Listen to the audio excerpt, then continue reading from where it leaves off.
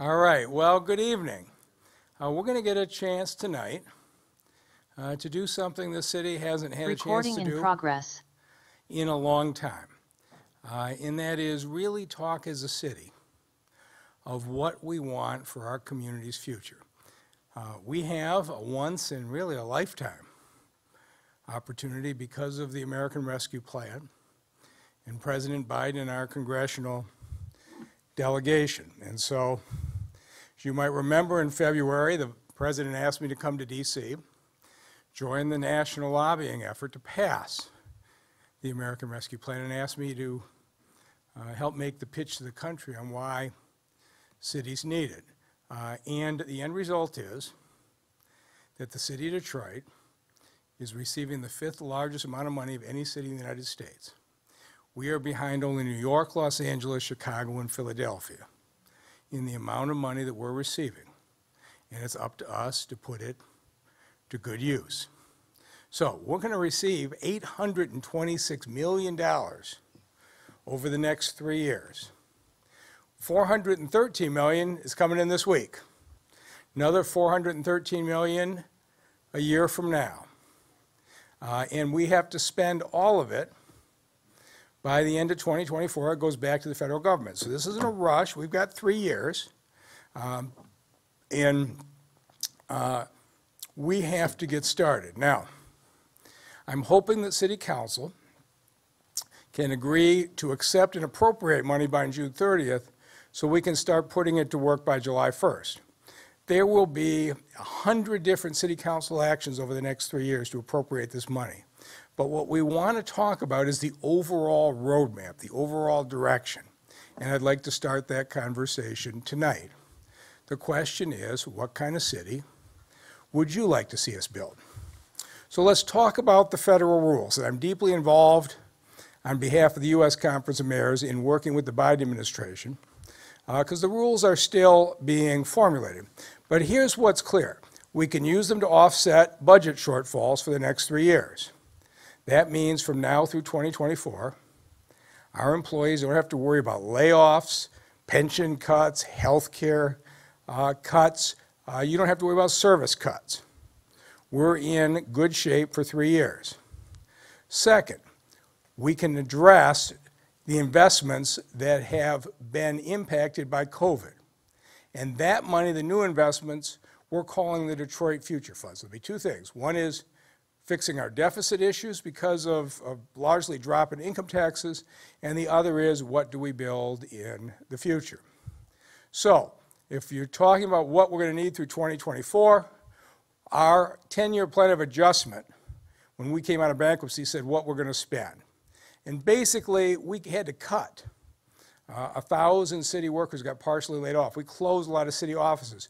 We cut a lot of the blight and cleanup funds. The city is dirtier than it's looked in 4 or 5 years. We had to do that in order to balance the budget. To restore that and protect our income taxes, we probably have to set aside $400 million of this 826 to make sure we're not looking at cuts. That's going to change from year to year. It might get higher, might get lower, but that's our expectation now. What that means is that we have $426 million that as a city we can decide how to invest in our future. What kind of city do we want to be? Here's the rules as they are today. And as I say, I'm deeply involved on behalf of the U.S. Conference of Mayors. I had a meeting with the White House staff on Thursday, another meeting with the White House staff today, hammering out these rules, along with the mayor of Chicago and the mayor of Los Angeles. But they're starting to take shape. It's not final, but here's what I know. We cannot use the money for pension fund payments, paying off old debt, paying off past legal obligations. This has to be invested in new programs and services for our residents. That's what the whole point of this is to build the city of the future, not pay off past obligations. So, here's the second piece. We have lots of money coming from lots of sources outside of the American Rescue Plan. So we're not really going to be talking about this tonight because we have other sources of money to deal with it. And so we've got $124 million in affordable housing and eviction prevention. That number is about to go up dramatically in an announcement in the next 48 hours. So we have lots of sources to prevent evictions and to build affordable housing. We have lots of sources of health funding for COVID testing and vaccine and contact tracing. We have a whole separate fund of somewhere between 60 and 180 million for DDOT and transit outside of this. And the U.S. Senate just passed the water affordability policy. It's not final yet, but if we got through the 50-50 U.S. Senate, we're confident we're going to see $100 to $200 million. Right now, we have a moratorium on water shutoffs through the end of 2022. I'm confident we're going to get a permanent extension on this and a means to fund the replacement of lead lines. So we're not talking about these areas today. They're covered in other pots of money. What we're going to talk about is how we spend our American Rescue Plan allocation. Here's the other thing to be aware of. Detroit's not an island. State of Michigan is getting more than $6 billion. We could partner with the state on any number of projects. Detroit Public Schools are getting more than $800 million directly, and Wayne County is getting $340 million. So we're going to be talking to the state, we're going to be talking to the schools, we're going to be talking to the county on where can you take the city money, the schools money, the state money, the county money, and do projects together. And my guess is that the state and the schools and the county will all do similar kinds of outreach efforts. So, here's the question. How should we spend the $426 million over the next 3 years? And today, as I say, is just the start of the conversation. Council needs to take some action in June, but they'll have another budget for 23, they'll have another budget for 24, and then every time we want to have a project, we want to build an expansion of the Farwell Rec Center, we're going to have to go to council, they'll approve it. There'll be 100 more council votes after this month. But what we're asking right now is, let's set the vision as a community. What do we want to do? So, we will hold out of this administration 25 community meetings in the next 25 days to get your input. City Council's also holding its own meetings. We're working closely with Council in joint working groups because we would like to get this money in the hands of Detroiters by July to start making things better. And so it's going to take a whole lot of work on both sides over the next 6 weeks.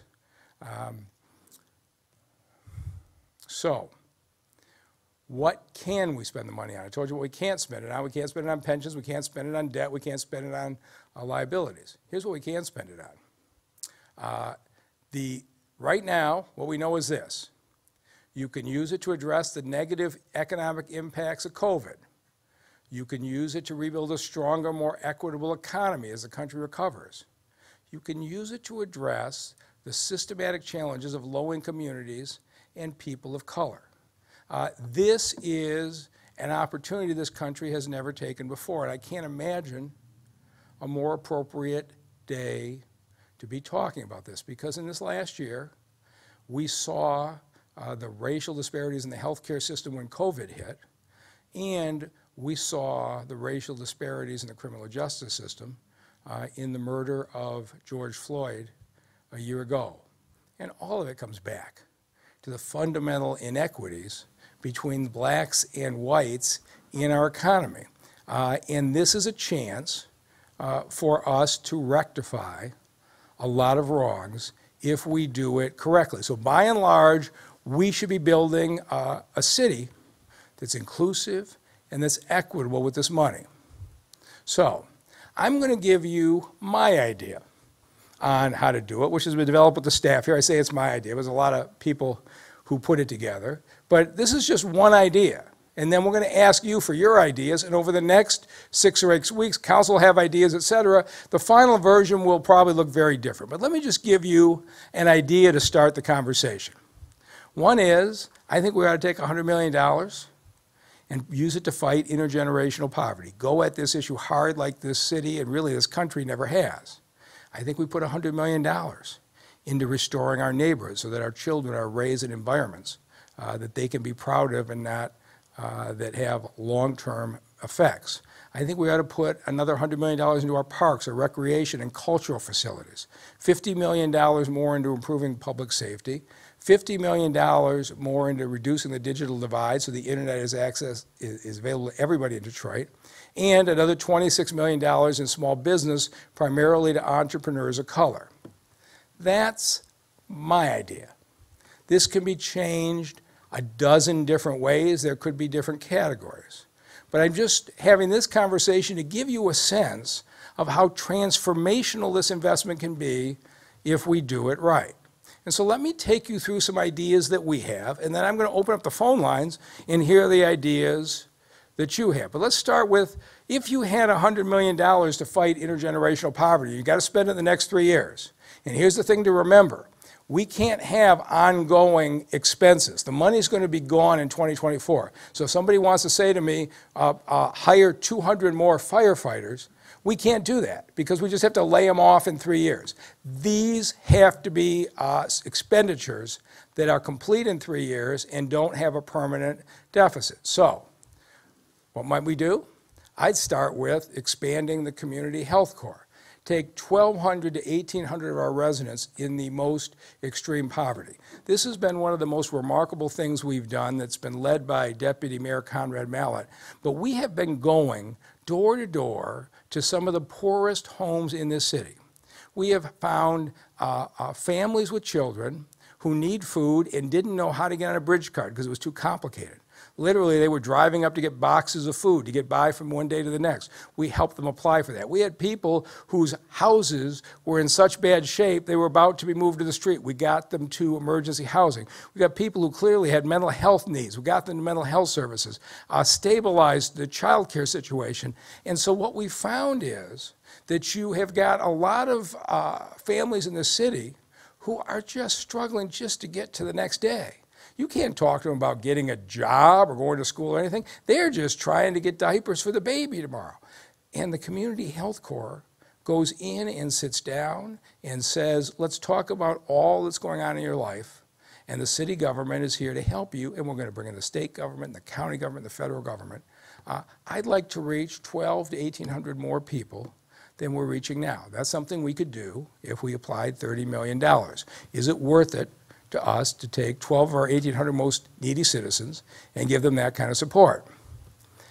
Skills for Life program.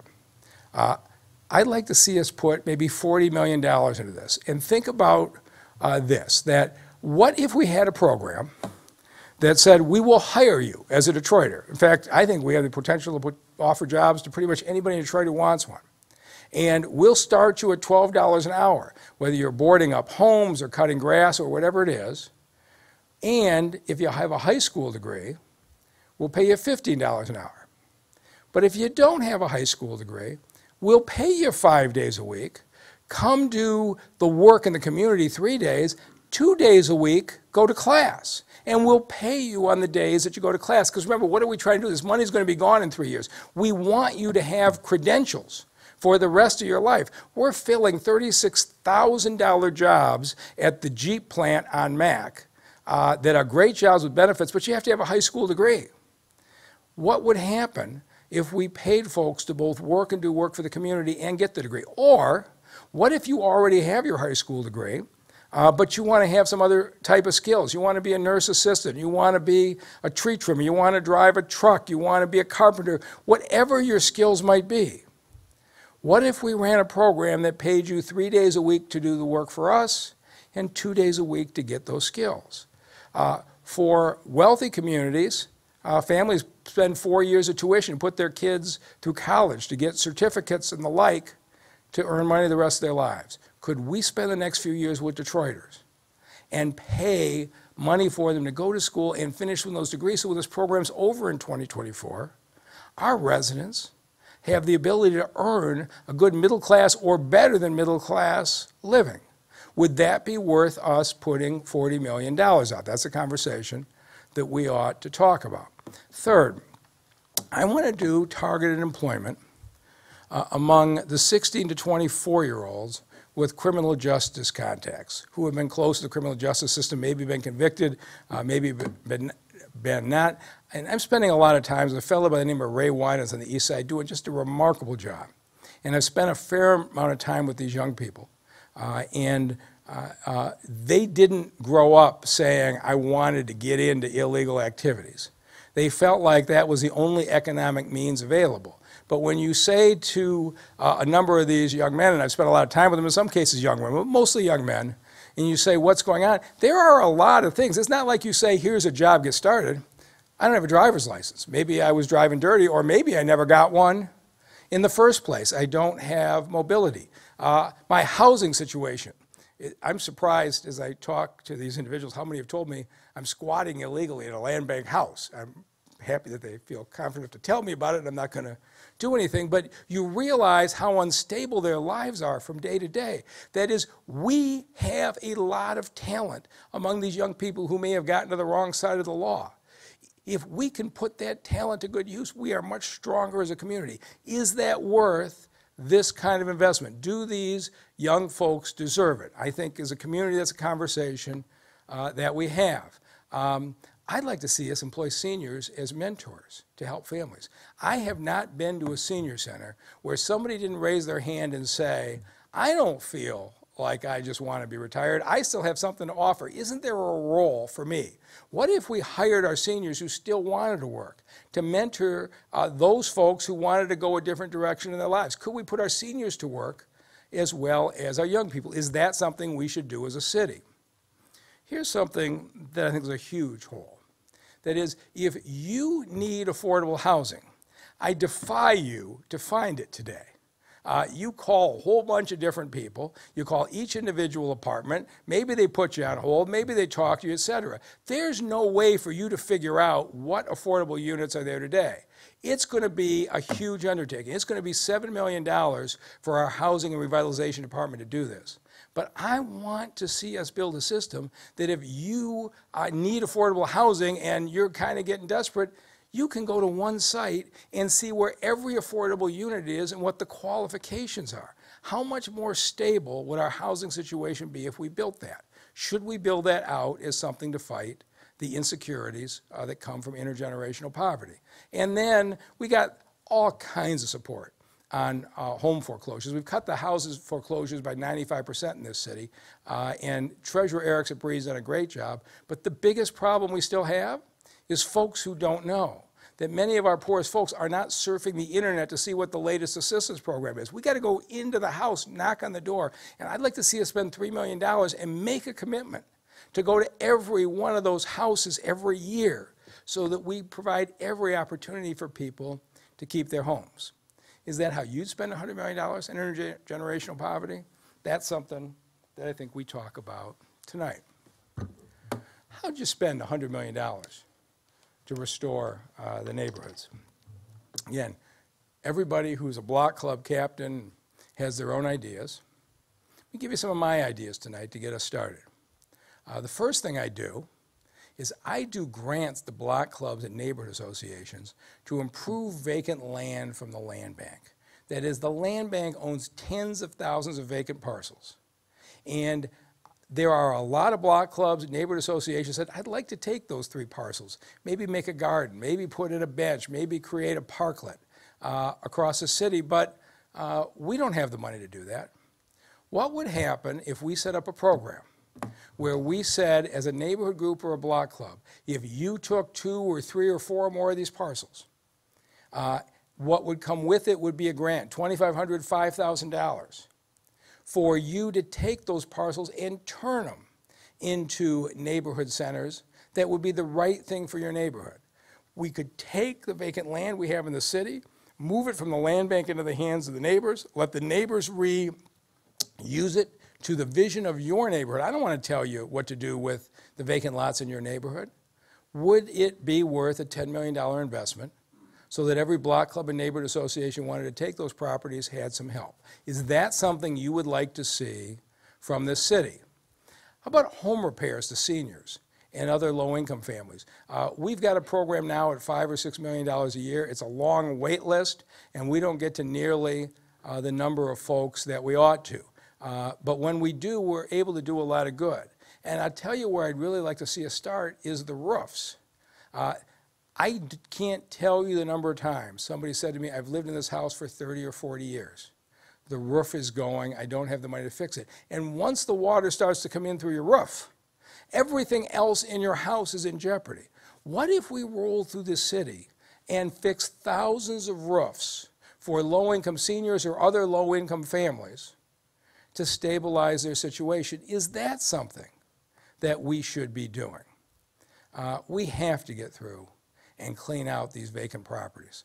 I mean, we got 80,000 properties. I don't have to tell you. We've got dead trees. We've got garbage collecting. We've got collapsed garages. We've got rusted and rotting fences. The backyards of a lot of these land bank houses, raccoons, God knows what's living in the piles in the back. What if we rolled through this city and cleaned all of those out and hired Detroiters to do it? Would that be something that you would think is worth it for your neighborhood?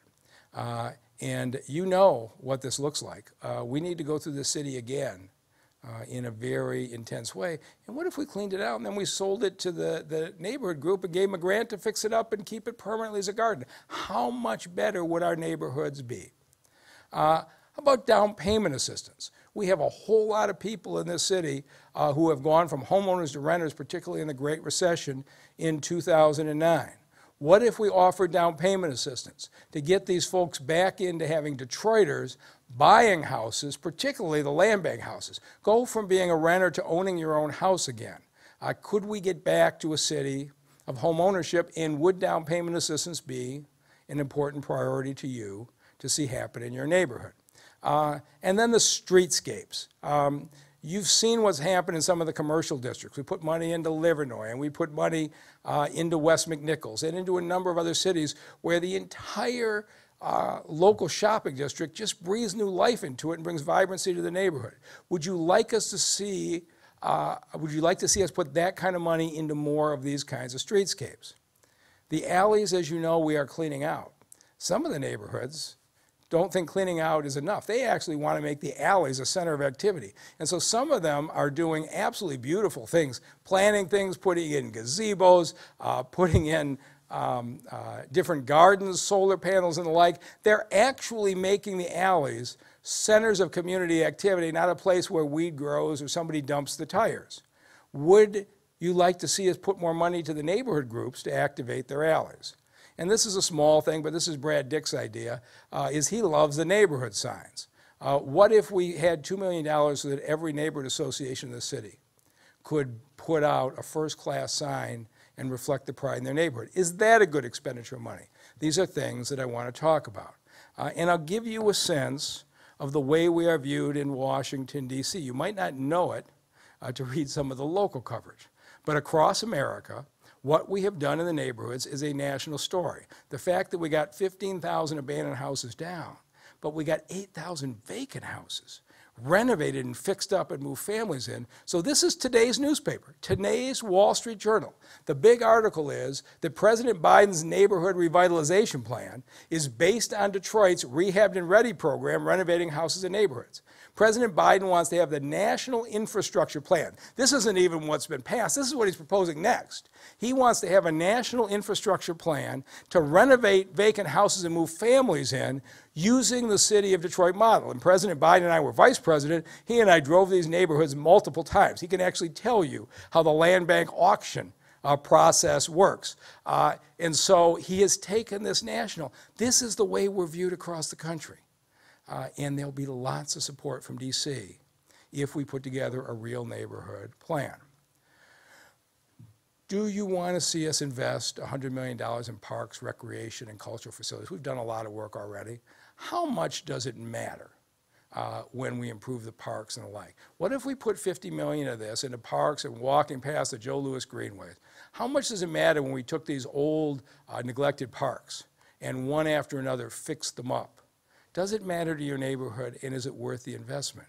And the Joe Louis Greenway, which if you're over in the Joy or Warren or Livernois area, you know all about this because this is transformational, but it's going to go in a 26-mile loop around this city, basically kind of up the DeQuinter Joseph Campo area, up to McNichols, and then down through west and southwest Detroit.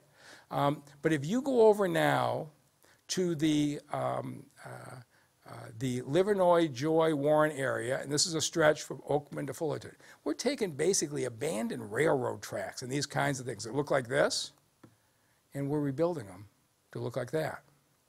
This area on Linwood, you see how you look down that, how neglected it looks? A lot of these are abandoned paths between auto scrap yards.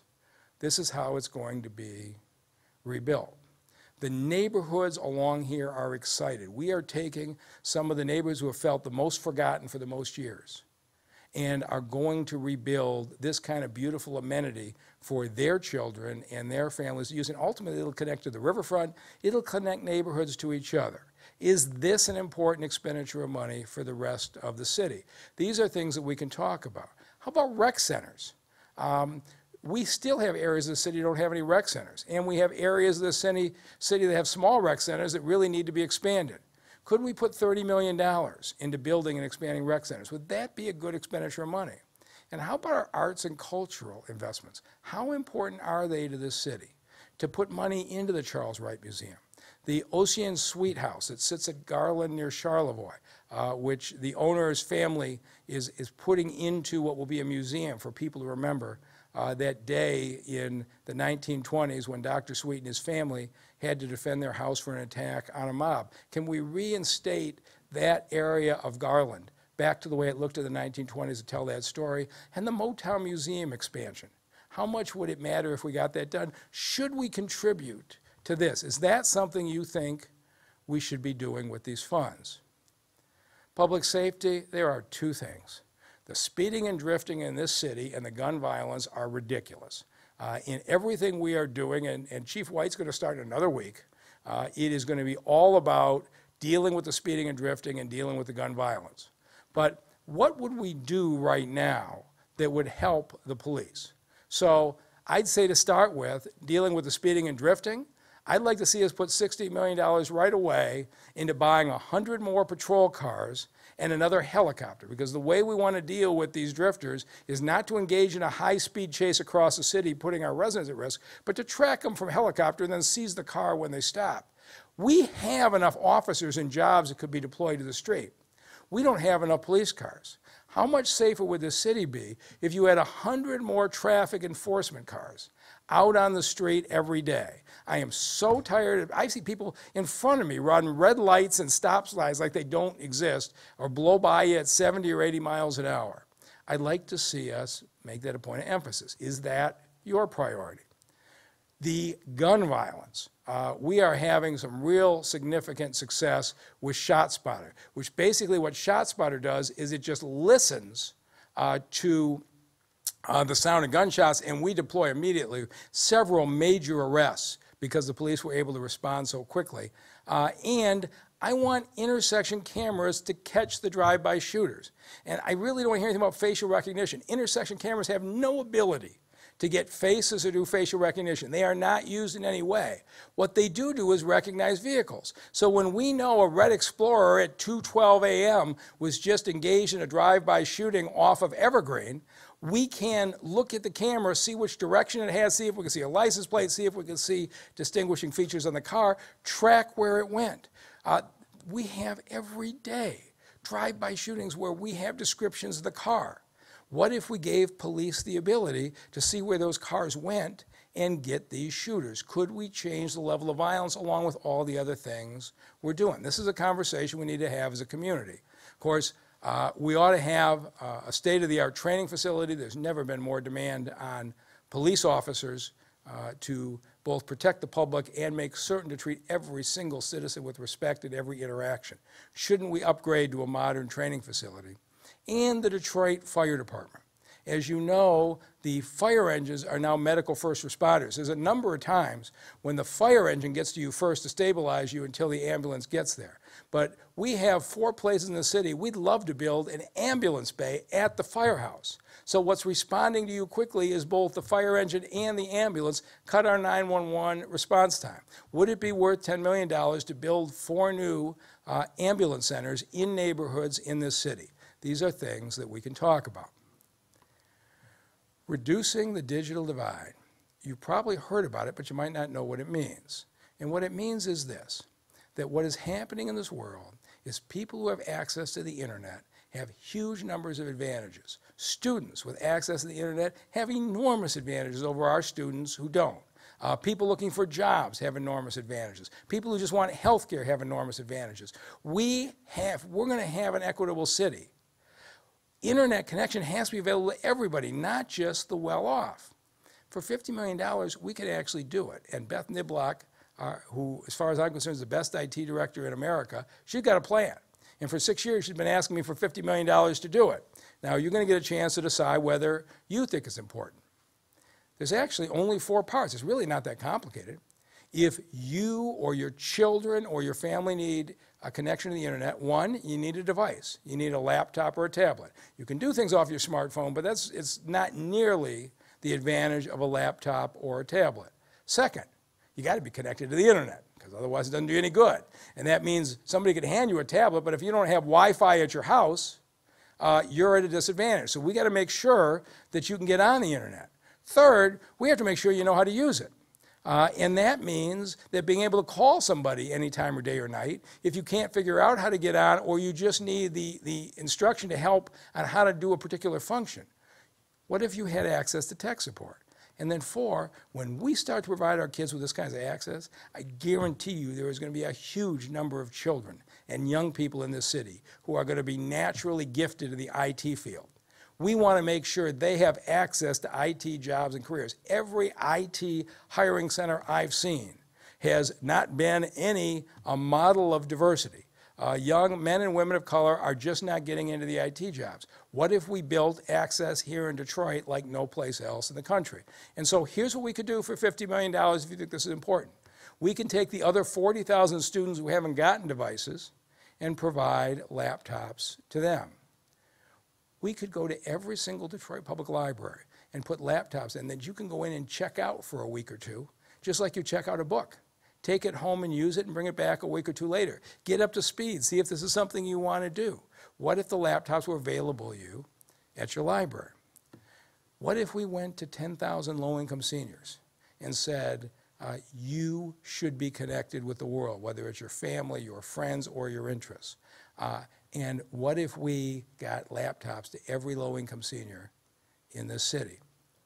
And then what if we went into our affordable housing units and provided free Wi-Fi to everybody in those units? So you're a person of low income. You're raising children in a way that have got disadvantages. But if you've got a laptop and Wi-Fi in every single affordable housing unit in the city, now you're as connected as the folks in Birmingham. We actually can do this within this budget. And when you get on the DDOT bus, you'll have free Wi-Fi no matter what bus. We've already done it on the Connect 10 buses, but let's extend it to all DDOT buses. And let's go to churches and nonprofits and set up Wi-Fi access points there too, so that no matter where you go, you can readily get on to the internet. And let's have somebody available 24 hours a day who, when you want to know how something is done, you're not sitting there frustrated, well, maybe I got to find my grandkid to help me through this. But what if you had IT tech support because you're a Detroit resident and we want you to know how to use the internet? And then I'd like to see us with 1,000 corporate-sponsored training and apprenticeship programs so that our talented young people at 14, 15, 16, 18, 20 can get tracked into these jobs, tracked into these careers. These big downtown businesses, you look at Ford Motor Company, they're going to hire 5,000 people over at the train station around there to design the electric and automated vehicles of the future. Let's track Detroiters to fill those jobs. Our kids have the talent, they haven't had the roadmap before. We could, with a $50 million investment over 3 years, build that roadmap. Is that a priority for you?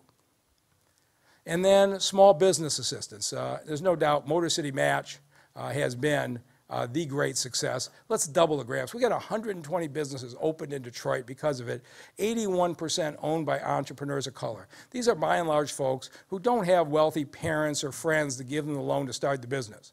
They wouldn't have had the means to do it, but because they were in the city of Detroit, the city was there to help them with that initial grant. Let's open that program and double the startups. If instead of 120 businesses, we open 240, run overwhelmingly by Detroiters, how much better would we be? And then what we call Motor City Restore. let's double that. You may not have heard of this, but this is for existing businesses whose storefronts are kind of run down. We do a 50-50 match, and they redo the outside of the store. So it's a boost to business to the folks who have been there. And every time we do a streetscape, our first problem is we overload it with traffic. And I'd like to see us buy off-street parking. If we're going to redo a street, let's set aside parking. So this is a parking lot off of Livernois that the city operates, because when you don't do this, this is the way our corridors are starting to look. They're getting double parked. It's hurting the businesses. People can't get in and out. What if we took $10 million and went to our high volume commercial districts and took the vacant lands and turned them into parking lots so you could get in and out of the store easier and our businesses would have more customers? Is that something that you would like to see? This is one set of ideas I have for $426 million. And I want to now start a conversation with what you want. But before we do, I have one other thing that we need to talk about. There's, again, a conversation that we need to have as a community. Because there's been a great deal of talk about overassessments in this city. And overassessments happened in the early part of the last decade. And there are people who never got their money back. Now, we cannot, with the American Rescue Plan money, pay old debts. But we could potentially give those folks preference on all these programs I just told you about. So here's my question to you. When we roll out all these programs, should they be open equally to everybody? Or should we give preference to those who ended up getting overassessed? Should they be at the front of the line? And so we could potentially set up something that says, for the home repair money, for the computers, for the job training, pretty much everything we've talked about, there's no reason we couldn't create a preference.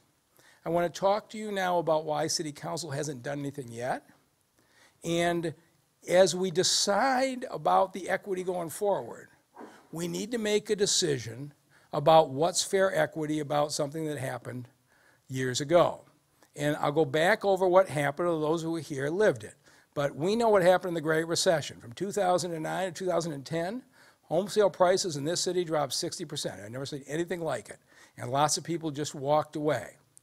But in the last administration, the blue line is the home sale price. The orange line is what the city said you were assessed at.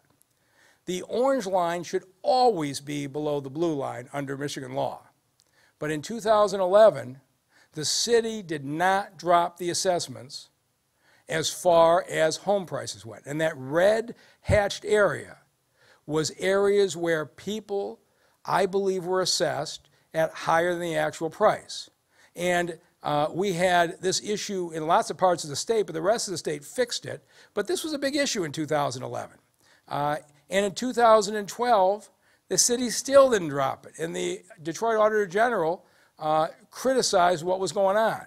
In 2013, I talked about it every day on the campaign trail, how unfair this was, and that as soon as I got in, I was going to deal with it. It was a big part of why a lot of folks supported me. And my very first month in office, January 2014, we cut assessments across this city 22%. Now, a number of people had appealed their assessments, and a lot of people, that appeals process is a very complicated thing. They just ended up getting hit with the higher amounts. So in 2014, the line started to go the right direction. The assessment line should always, the orange line should always be under the actual home sale price line. We got it there, but that doesn't mean everybody was assessed fairly. And then the question is, where did the money go? So when you pay your property taxes, most of it goes to the schools, and then the city, then the county, then the community college, and others. And so I don't know whether the Detroit Public Schools or Wayne County or anybody else wants to give preference to people who paid them more in taxes than they probably should have back then. But at least on the city of Detroit side, we should ask, do we want to do this? And so now our home sale prices have gone up dramatically in the last few years. You know that. They're well above the assessor's value. And so here's the question. Should we give preference to the affected Detroit homeowners? And here's the question that has caused City Council so far to be deadlocked. okay? What years do you give preference on? One possibility is this. What if we said anybody in this city who was a homeowner in 2009 and 2014 that lived there, owner-occupied house, what if every single one of those folks got preference for every home repair program, every property purchase program, every job training program, every computer program? What if they went to the front of the line? Would that be a fair thing to do or not a fair thing to do? The reason this broke down at City Council is half of City Council members thought this was the right thing to do. The other half thought you should go all the way to 2016. That if somebody bought a house for the first time in 2015 or 2016, they should also get the preference. And it's kind of an interesting question.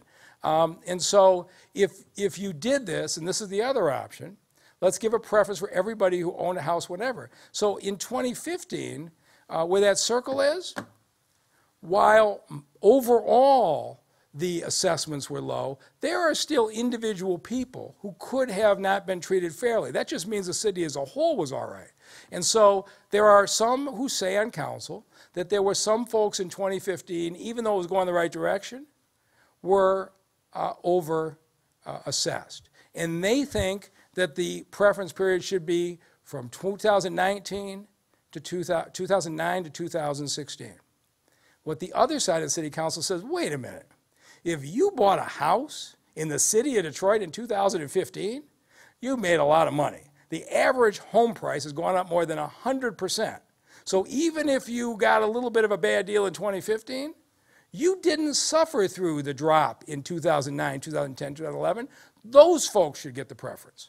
And so basically half a council thinks the people in 2015 and 2016 should get the preference. Half the council thinks it should stop at 2014. And because of that, we're deadlocked and we have no solution. And so I will support, as I've said, whatever council decides. I'll support either one. And maybe you can help them in this conversation. Because one of the things I'm going to ask you as you call in is, which one of these choices do you believe? Do you think it should be preference to homeowners in 2009 to 2014? Do you think it should be the second option, everybody who bought a house in 15 and 16? Or are you a renter and don't think any homeowner should get any preference at all? Whichever one of those three things that you believe, I'd like you just to share your preference as one of the things that you do. So now we're going to turn this over to you because I want to hear your ideas. Which of these areas would you increase or decrease when you call in? I want you to call in and tell me, you know what, I'd like to see more money in parks. You know what, I'd like to see more money in small business. Or I have an idea that you didn't even put up there. Let me tell you my idea. But if you're going to tell me the area you're going to increase, you also have to tell me the area you're going to cut. Because we have to balance this. And it's easy for everybody to call up and say, put more money into everything. And so if you have an idea on what you'd like to see increase, tell me what you'd like to see decrease, tell me your ideas that we haven't brought up, and then tell me whether you think the homeowners from earlier in the decade deserve preference. So we will be, over the next 25 days, having 25 meetings.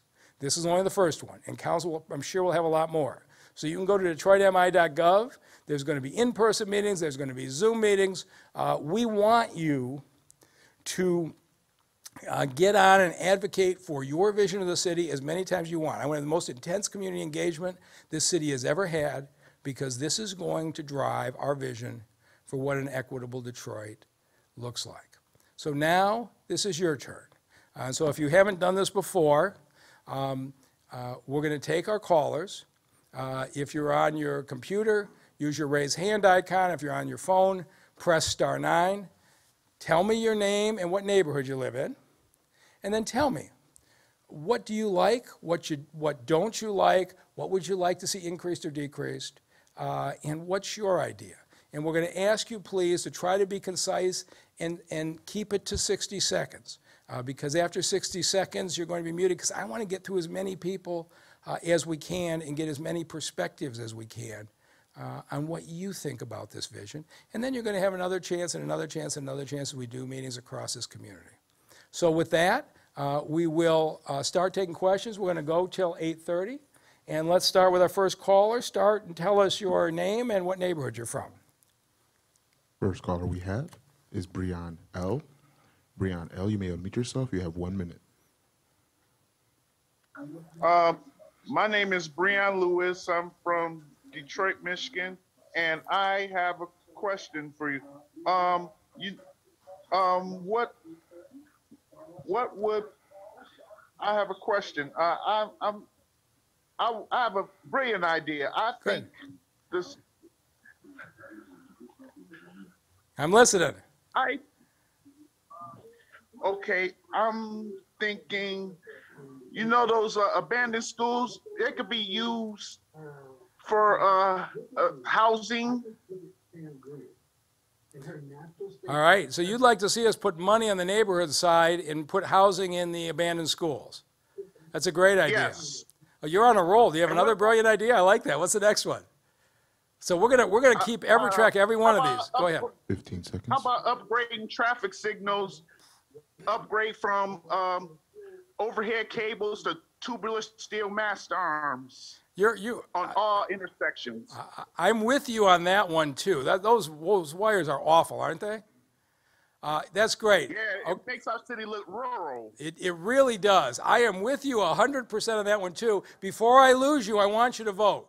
Do you think we should give preference on people who owned houses during the recession? I think so, yes. So would you pick Most the definitely. 2014 option or the 2016 option? The 2016 auction. All right, one vote for 2016. We're going to record these. Thank you very much. All right, two great ideas right out of the gate. Who's next? Next caller we have is Tim J. Tim J., you may unmute yourself. You have 1 minute to ask a question. Hey, Duggan, how you doing? Good. How you doing? Tell us what neighborhood you're Good. from. I'm in Lafayette Park. Okay? Yeah, so definitely I think when you look at Detroit, the thing that we get criticized the most and your potential opponents, they talk about the crime. So definitely seeing more investment in public safety, because I think if you make the city much safer, everything else kind of takes care of itself. I mean, you've done a good job with bringing in businesses. We have great industries here. But definitely when you look at even like, our neighbors off of Jefferson, right? You talked about all the cars, speeding up and down, and it drive it basically every sounds like day. a racetrack at night. I drive it And every day. even- So let me ask you yeah, this. and even- If we increase public safety, what would you reduce on this list?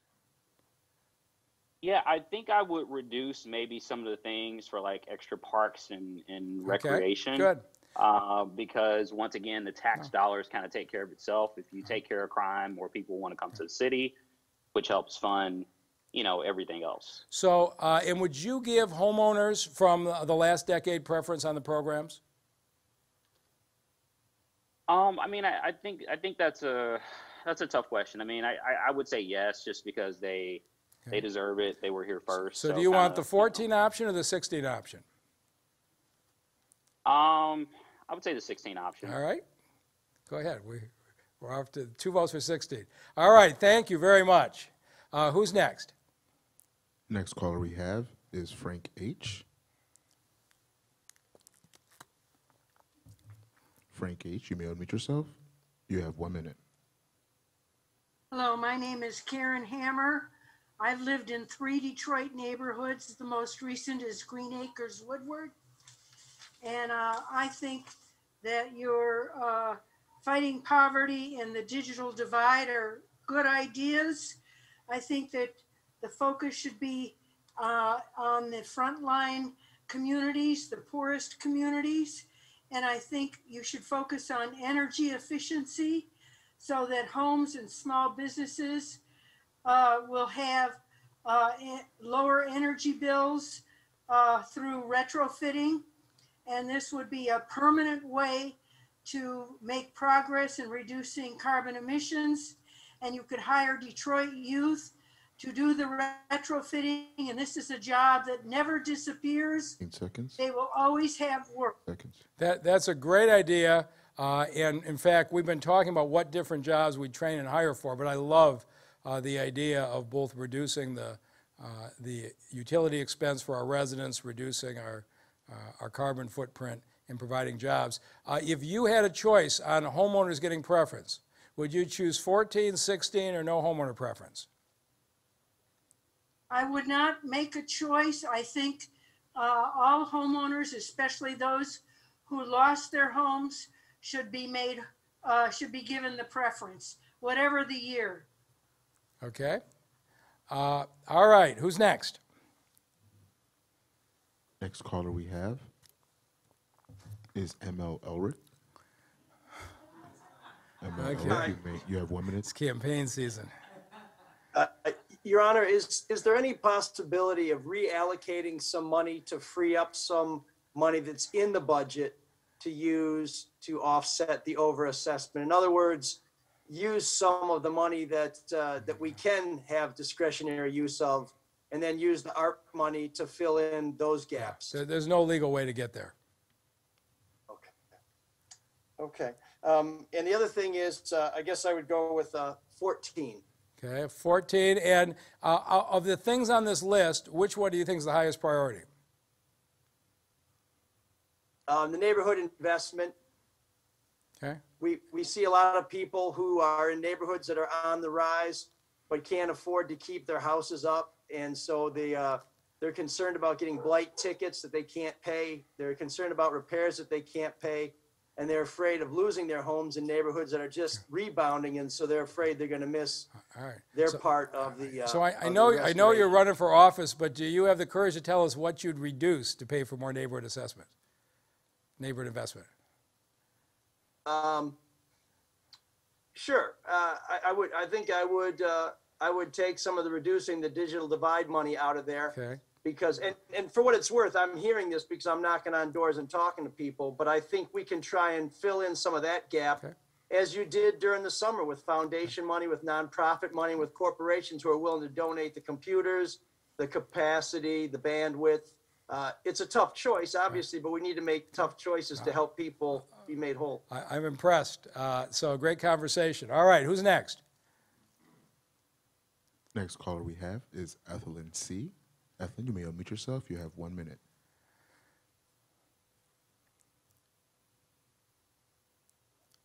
Okay.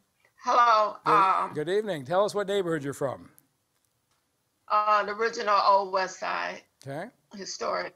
All right. I would want to improve the neighborhoods. I would want at least $50 million. I would take that from, I would reduce the digital divide by encouraging businesses to donate more. All right. I would reduce the fight intergenerational poverty. I would take money from there. Okay. What's the most important neighborhood investment thing you would like to see us do? I want home repair grants for all, not necessarily low income, because those of us who are lived in our homes 50, 60 years, we cannot afford to keep our homes up, and we are all not low income. So I want monies for that.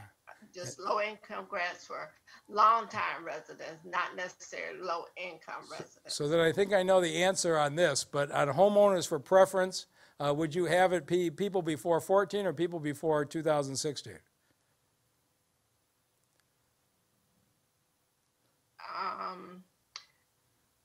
14. Okay. But I'm not opposed. No, I got you. Okay, and so this is something that we have the potential to be able to do. I mean, we do have our biggest issue actually may be finding enough workmen or workwomen to do all of the repairs in the houses. But this is something that sounds like people are really interested in. Okay, who's next? Next caller with the name Resident. Resident, you may unmute yourself. You have 1 minute. Yes, good evening. Good evening. Yes, for sure to have recreation centers in all neighborhoods, and also to have functioning pools so children and adults can learn to swim. Okay, what would you reduce in order to pay for that? Pardon? Which one of these things would you reduce if we were to build more rec centers? Is there something on here that's a lower priority for you? Well, you know, probably public safety, because my view is the more we invest in people and youth and activities for them, and things like that, hopefully the whole public safety issue would be a different question. But the other thing I wanted to say, and I'm glad you're asking us for our input, because in my neighborhood, there is land bank land that many of us would like to keep as a green space. And also, I think it's important to consider across the city master green space planning in every neighborhood, because I think every great city and every great neighborhood has great green spaces, you know, like, So what neighborhood, what neighborhood do you live in? Well, I live in the north end, but as you know, there's a problem about a plan that's being considered. Yeah, okay, we could talk. We were not consulted, and I would love to have the same kind of community engagement. And if you may permit me, Mayor, I think what's important, because I hear there's a lot of other development coming online. Okay, we're sticking, I'm sorry, but we're sticking, I want to be respectful here, but we're sticking to budget tonight. So I'm deeply engaged, and I'm going to try to get you to a solution on that development that everybody can live with. But here would be my question to you on the neighborhood investment. Would you see your neighbors taking the vacant lots if there were grants to fix them up and keep them as green space? Do you see your neighbors taking that issue on? Oh, yes, I do. Okay. I absolutely. One person is very skilled at farming. And the other thing is, because it's next to a very popular park, Dolores Bennett Playground, my concern is that we have the extra space when all this other development comes online, so it's not a super I'm going to build you a second park if that happens, because we don't have, Dolores Bennett takes the whole block, but I'm going to build you a second park if we get to that. Last question. Do you think homeowners should get preference? And if you do, the ones before 14 or the ones before 16? I'm sorry, when you said preference, you mean? In all of our programs. I don't know if you heard that part. In the programs. Well, you know, first of all, like that 50% land bank discount, I think that should be given to all Detroiters, period, on land bank auction properties. So no preference. But the other thing, I think a survey of overtaxed people would be a good thing to engage in. And I helped somebody out who wasn't supposed to be taxed, and so I kind of put in when it wasn't necessary. So Thank you. Okay, I got it. This is great, and you can see why council is so divided. We're doing a survey now, and it's coming just as divided as council. But those are great suggestions, and I will stay on your issue until we work something out in the north end that's fair. All right, who's next? Next caller we have is Melanie M. Melanie, you may unmute yourself. You have 1 minute. Thank you, Mr. Mayor, for holding this series of public meetings. Good evening. My name is Melanie Markowitz, and I'm a proud resident of West Village. I also represent Greektown Neighborhood Partnership, a nonprofit community development organization. This past year has really underscored the importance of public spaces, parks, and streetscapes on the health and vitality of our city, its impact on residents, and also small business owners across the broad spectrum of the whole city entirely. In downtown, Greektown is a place where Detroiters can continue to feel authentically welcome in our downtown. And we have much need there to improve park spaces and streetscapes to support public safety, increase access, welcome Detroiters in a great environment, and support small businesses that have been deeply affected by the impacts of COVID-19. So let me ask you this. If your priority is parks and the like, what on here is a lower priority for you? I really like the Joe Louis Greenway, parks, walking past East Riverfront. I might take a look at, is a Detroiter, I would suggest taking a look at the allocations to some of the cultural institutions that have received so much public support in recent years. But I also might take a... Go ahead. I also might take a look at, what adjustments could be made to reducing the digital divide as well. Okay, interesting. And for home ownership as a resident, I'd like to see everybody, assessed on an individual basis, but if I had to choose, I would choose the 2014 component. Go for 14. All right, thank you very much. This is really helpful. So who's next? We got another vote for 14. Go ahead. Who's next? Tell us your name and what neighborhood you're in. Next This is caller we really have interesting. is Trunetta R. Trunetta R., you may unmute yourself. You have 1 minute. Hello, Mayor. I'm Trinetta Roach. I know what neighborhood you're from. Okay. I'm from Sherwood. And I support an earlier caller who said that who supported grants for home repairs with no income requirements. We do have a middle class in the city that's been supportive for decades, paid their taxes, done the right thing, kept their communities well. But a lot of these older houses in Sherwood, Palmer, East Village, Indian Village, need repairs that cost a lot of money. It's ongoing. And I think that it would really be a good gesture to recognize their importance to the city, to create a grant program that at least covered half of the costs. It's been done before in 2011, and I think it's a good idea. Okay, so you want more money in home repairs and not just low income. If you were to reduce something on here, what would it be? If I were to reduce something, it might be rec centers, but not totally. Maybe one or two. Rec centers are important for the youth, but so is the digital divide. I would not take money from that. I would. Last question. Do you favor homeowner preference, and if you do, before 14 or before 2016? Before 14. Okay. All right. Thank you. All right. Who's next? Next caller we have is Linda B. Linda B., you may unmute yourself. You have 1 minute.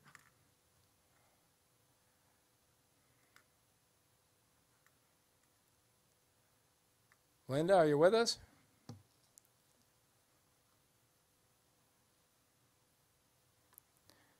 Next caller we have is T. Hankins.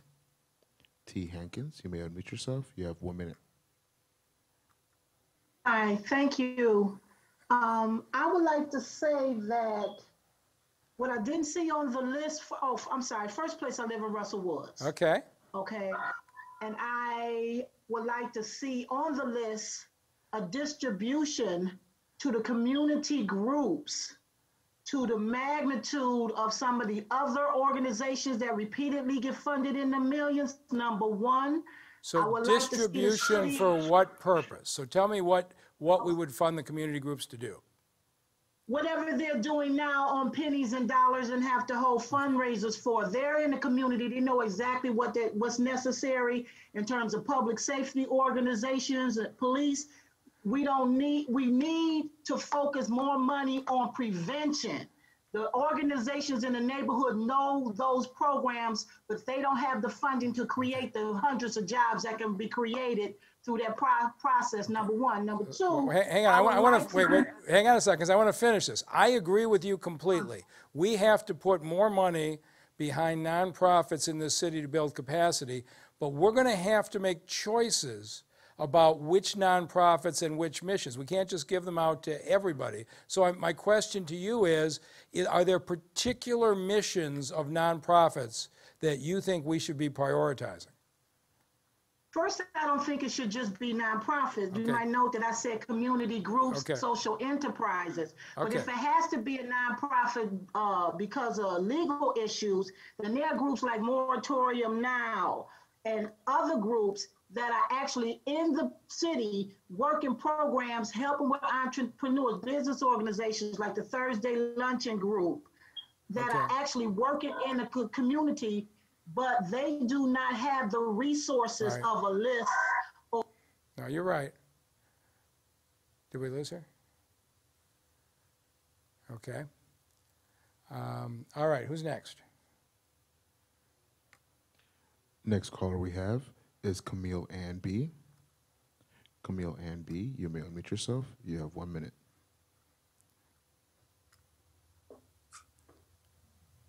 Thank you so much. Good evening, Mr. Mayor. My name is Camille Ann Brewer, and I live in the Near East Side neighborhood. I'm at Warren, Gratiot, and East Grand Boulevard. Okay. It's an interesting area where all roads collide. Enormous potential in that area. I left Detroit 20 years ago, and I just returned. So I left and went to Atlanta, New York, Chicago, and DC. And so I'm from LA originally. So I'm coming with an eye with different expectations for my city. And so it's exciting to be back. And some things I'm a little frustrated with, but we're not here for that. You didn't really mention libraries. I know libraries have a millage, but libraries... Let me talk to you about libraries for a second. Libraries are managed by the Detroit Public Schools, and that's the reason we did not discuss them. So that's really a conversation for the school board. Okay, because it reaches digital divide issues, recreation, cultural centers, it hits 3 or 4 bases. Right. And so I agree. I agree with you. I think we need to have a serious conversation with the school board about the investment in the libraries. What else would you like to see as a priority? I just would like to see, I'm a librarian, so I would like to see that as a library. A neighborhood investment, the libraries are cultural centers in our neighborhoods.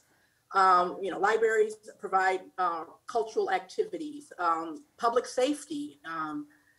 The libraries in Ferguson, Missouri, stayed open through all of the Michael Brown. All right, I can't help you on libraries. Is there anything else that you see as a priority here? No, because I believe libraries hit several of your bases. All right, well, you talk to Dr. Vitti and the school board, because I think that is a really good conversation. People don't realize this, but the city of Detroit does not run the libraries. The Detroit Public School Board runs the libraries. Thank you for that clarification about that. All right. I appreciate it. I have a priority on your question. Yeah. I do think people could be reimbursed, but the time frame I don't have. I left. I was gone during that time, and I've returned. So. So do you vote for 14, 16, or no preference? No preference. Okay. No preference. All right. Thank you, Mr. Mayor. Thank you very much. And good luck with the libraries, because a whole lot of people here feel the same way you do, that we need major investment in our libraries in the city. Next caller we have is Barbara B. Barbara B., you may unmute yourself. You have 1 minute. Hi, can you hear me, Mayor Duggan? Loud and clear. My name is Barbara Bearfield. I live in the Palmer Woods area. I've lived in the Palmer Park area for most of my life. And these are some amazing ideas, and what a great opportunity for the city of Detroit. I am calling to advocate for support of public spaces, of parks, recreation centers. I'm very involved with People for Palmer Park. And we know that during this period of time, this past year, parks have served an incredible service to our communities, opportunities for people to socialize and be healthy and mentally and physically healthy during the pandemic. So and Barbara, I think if you had one that was a lower priority, what would it be? I would like to probably public safety. I think public safety is extremely important, but I think with some of the other investments, talking about intergenerational poverty and neighborhood investments and digital divide, and keeping recreation and parks very, very strong, and cultural facilities strong, that will be balanced off. You won't need quite as much public safety. And the homeowner preference, Police. The homeowner preference, you vote for before 14, before 16, or no preference? Well, I would urge us to try to find the people that lost their homes because they couldn't afford the taxes that were the overassessment of the taxes, or couldn't afford to keep their homes. So that would be my priority. But I would also like to ask about digital divide. Will the parks be the recipients of Wi-Fi? Because I think that's an incredibly wonderful opportunity for the community to have access to Wi-Fi in their. That's something we're going to take a serious look at. So, yeah. Okay. Well, thank you very much, Mayor. Thank you. I know the Detroit Park Coalition would like to talk to you at more length about our ideas for parks. You're going to get lots of opportunities here. Okay. Next caller we have is Cheek S. Cheek S., you may unmute yourself. You have 1 minute.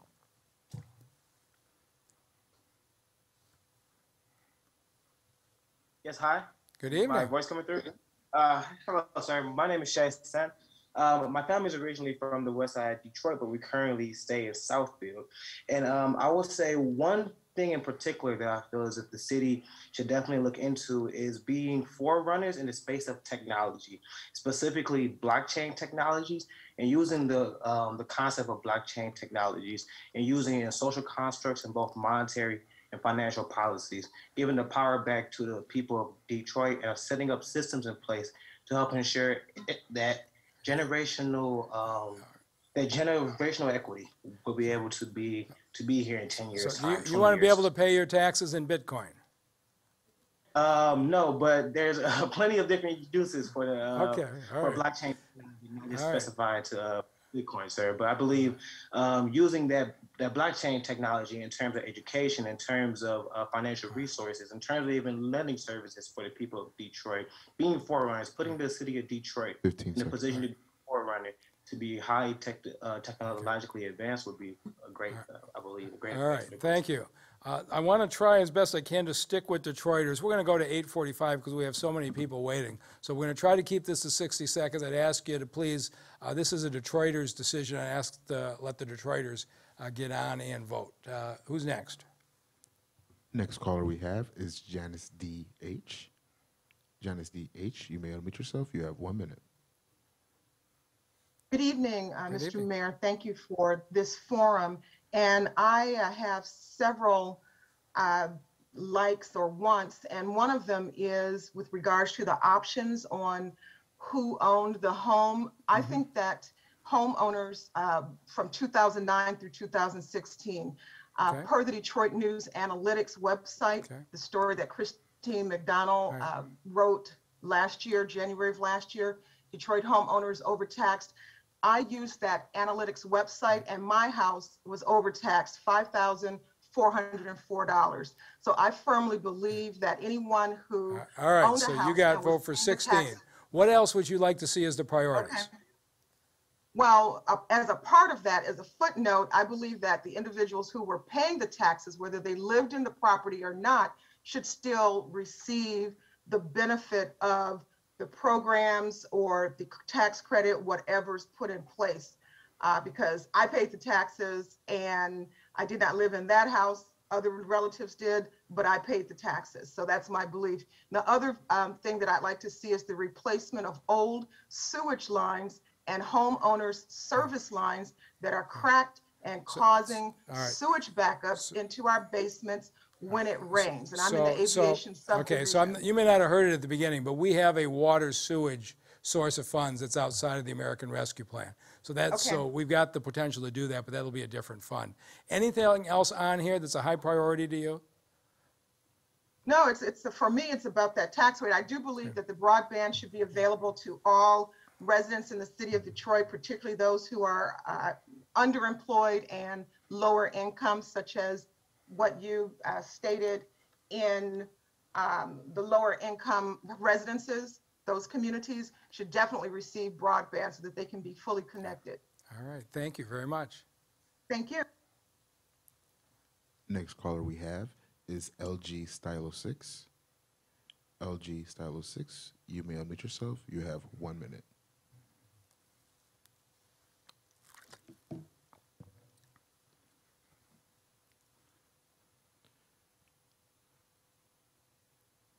Next caller we have is Karen F. Karen F., you may unmute yourself. You have 1 minute. Hello, how are you? Good evening. Tell us where you live. Good evening, Mayor. 48221. Well, I'm fortunate enough I have just tell me the neighborhood. You don't need to tell me the address. Yeah, 48221. Okay. And I would just like to see something to do with just this, more cameras, more something to monitor all of the speed racing, like you said, all of the different crimes that are happening on the freeways, something to do with just, you know, if we can't get the extra money for police, which I know that might be a whole different thing, but we definitely need more cameras everywhere because we could capture more things and maybe it'll be a little more intimidating to the criminals. I don't know. And so if you had one thing on here that would be a lower priority for you, what would it be? can't see this, the lower priority, hold on. Neighborhood, parks and rec, reducing digital divides, small business, or fighting intergenerational poverty. Wow. I know it's hard being in Those are some government. good ones. Yeah. I hate to say this. You said the lowest priority? Yep. That would have to be, you know, with the parks and rec, we have things now that people don't utilize. Okay. You know, That's just all right. unfortunately, you know, when I was a kid, we used the parks and recs.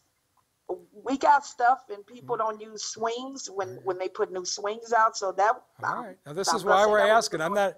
So I'm interested. And if you think homeowners should get, do you think homeowners should get preference? And if they do, the people here before 2014 or the people here before 2016? Why is there a difference in the 14 and 16? Okay. If you missed it, you don't need to worry about it then. You probably missed the beginning.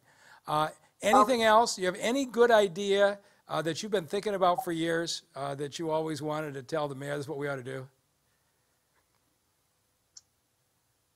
And that's something, when you get an opportunity, you go blank, right? All right. That's okay. We'll have more of these. You can call back. All well, right. let me end this by saying I thank you for the forum, because you know what? If you don't call in and try to give some input, then you can't complain. No, this is helpful. Thank you very much. I just want to know, I'm just asking everybody, honestly, you shouldn't feel bad about your votes. Just tell us honestly how you feel. This is how we have a conversation in the community. I would not have predicted this would be coming out this way, which is pretty interesting. Who's next? Next caller we have is Community Development Advocates of Detroit. Okay, there's probably a person on there, but go ahead. You may unmute yourself. You have 1 minute.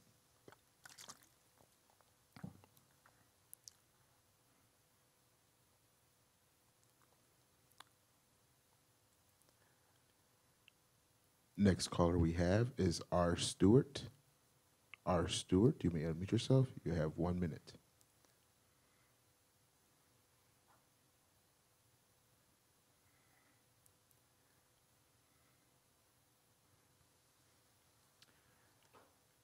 Next caller, Amy. I'm unmuting. I'm here. Okay. I'm here. I'm Rochella Stewart, and I'm in District 7, 48204 zip code. I think we talked last week, Mayor, but I want to talk on transportation.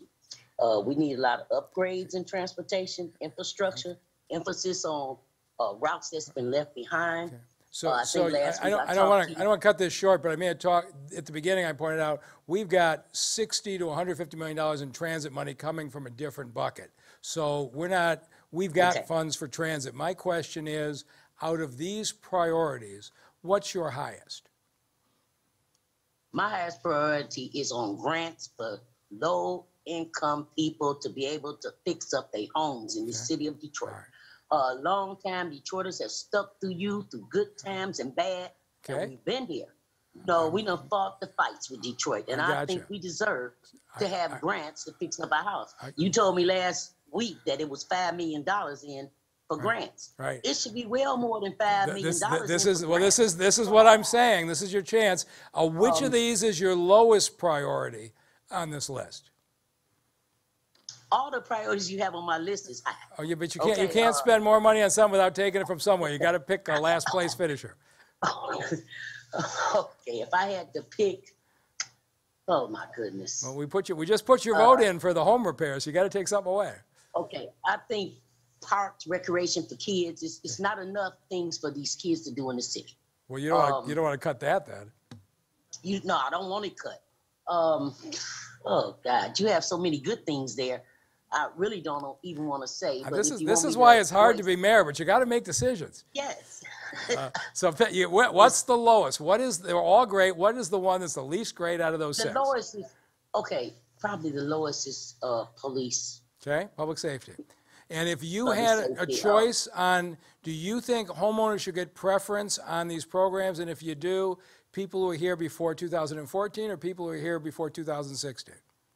You want me to tell you the honest for God truth? Yes. I know between those times, a lot of people got tax breaks. They got homes at low prices. They got grants. They got special things. If you ain't a Detroiter that been here for over 10 to 15 years before we got into recessions and stuff. You vote for 2014. I got you. I I love can this. go I for the just want Lord. you to tell me God what's in your support heart, you. and you definitely are. You know, So because thank you. with the influx of people coming in, we didn't had higher taxes on people that've been right. here for so long, All right. and they infiltrated into the new center. Yeah, we don't use the term infiltrated. Everybody's welcome, but I hear your point. Well, I'm just. Yeah, but I hear your point, and the argument that those who are here first ought to get priority on fixing up their homes. Those who stayed should get consideration. I think it's a pretty powerful point. I think it's coming through very strong tonight. All right, who's next? Next caller we have is Amy K. Amy K, you may unmute yourself. You have 1 minute. Hi, good evening. Again, my name is Amy Karath, and I live in Green Acres. I am interested in seeing more funding going to food assistance and food security for people in the city of Detroit. For example, more funding for gardeners to have access to land, more funding for grocery stores to be able to do facade improvements and offset the higher costs of living in the city of Detroit. Also a way to get urban gardeners and farmers water, and also transportation for food, for Meals on Wheels, and for food to get to students in school during the summer months, during the summer meals that the city provides, that those are actually delivered directly to children who might have some problems getting to a site. Those are great priorities. Out of all of the ones up here, what would be your lowest priority? I would say streetscape improvements. We recently went through that on Livernois, and it looks absolutely beautiful, but I don't know that. Okay, so that's the neighborhood investment everywhere in side. the city would happen. Yeah. Okay, that's our first no. And so on homeowner preferences, if you think homeowners should get preference on all these programs, do you think it should be people here before 14, people here before 16, or no preference? I have lived here since 1982 and have been a homeowner since 2002, so I would say push it as far back as possible. Okay, you're honest. 2014 for sure. Right, thank you. Great call. Thank you very much. Who's next? Next caller we have is Zoom user. Zoom user, you may unmute yourself. You have 1 minute. Hello. Good evening. Hi, this is Carter. I'm in the Osborne community. I would say number 2 would be my first preference, and number 6 will be the second. And also, the preference will be 2014 and be prior to. And how can I ensure that I can work on a committee or make sure that this gets executed? Well, you are about the most efficient caller of the night, so I want you signed up. Tell me, of all the neighborhood investment stuff, what would you like to see most off of that list? What's the most important thing to you? So number 2 will be my number 1, restore the neighborhoods. But what about it? What one thing in the neighborhoods would you say you want the most? Well, I used to be a block club president, but since it's a lot of older people, but a lot of newer, younger people, vibrant folks is coming into the community, so I can kind of restore the property but the elderly too that's here, as far as roof repairs, refreshing the neighborhoods, the grass service. We do need lighting too. I know that's irrelevant to what you're asking, but we do need a little bit more lighting on our block. And then number 6 would be my second preference, because I'm trying to be a small business owner in the community. I'm not trying to be racist or anything, but not so much as the established businesses that's in the community that's not giving back. I hear you. So I would like you to want make the a folks who have there. been here to get their fair turn.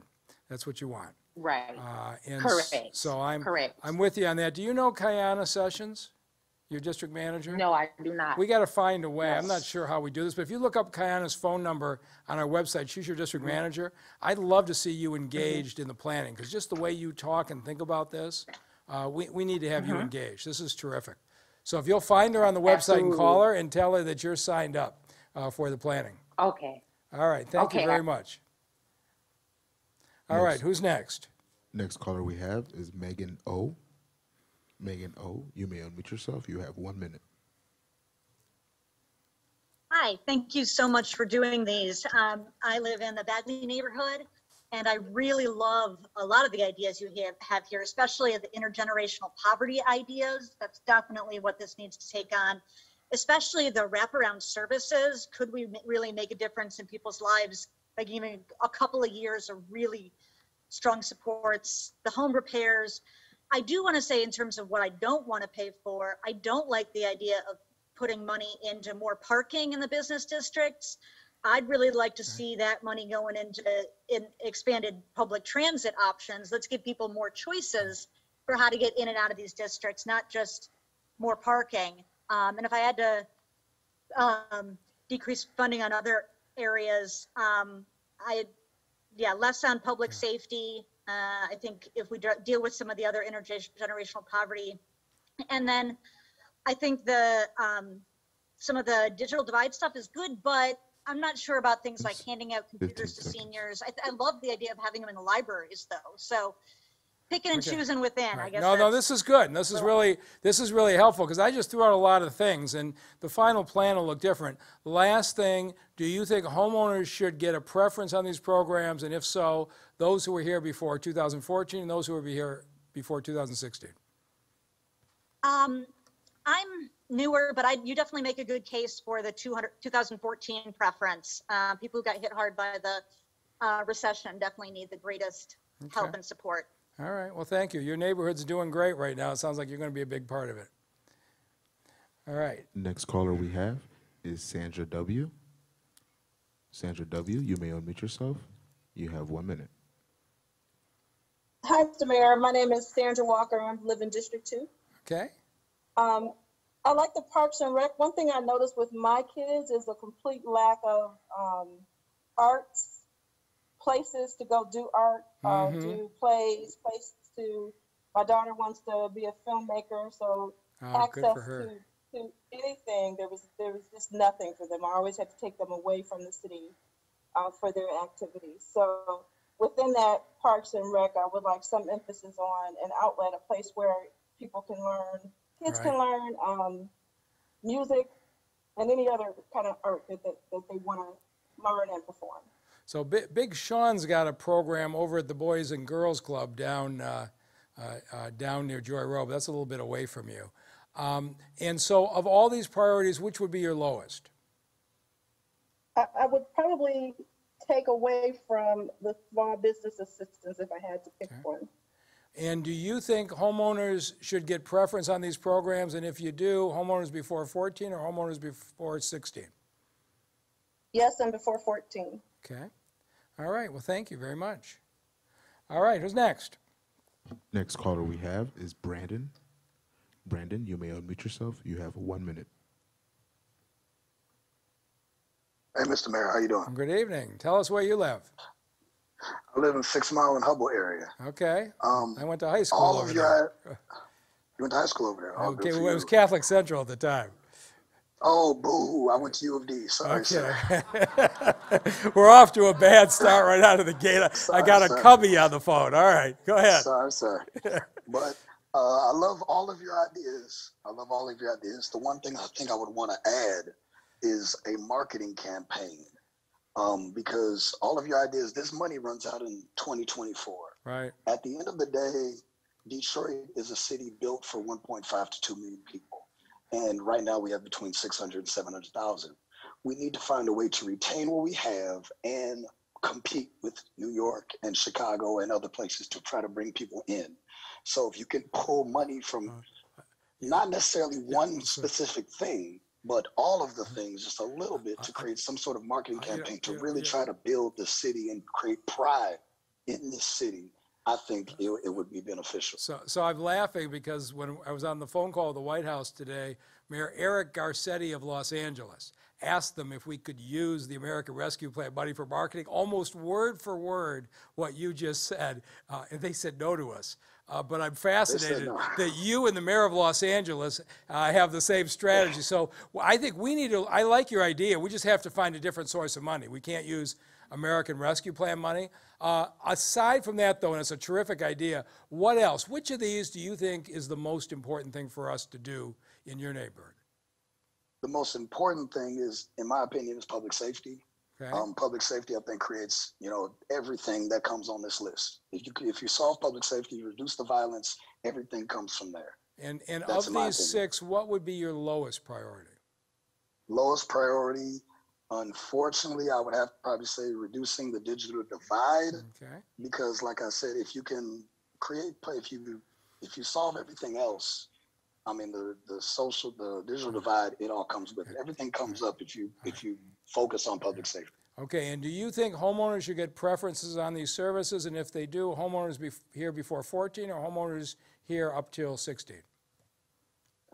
I feel like I don't have enough information about that entire situation. If I had to choose one, I would say, no problem. I would say 2014. Okay.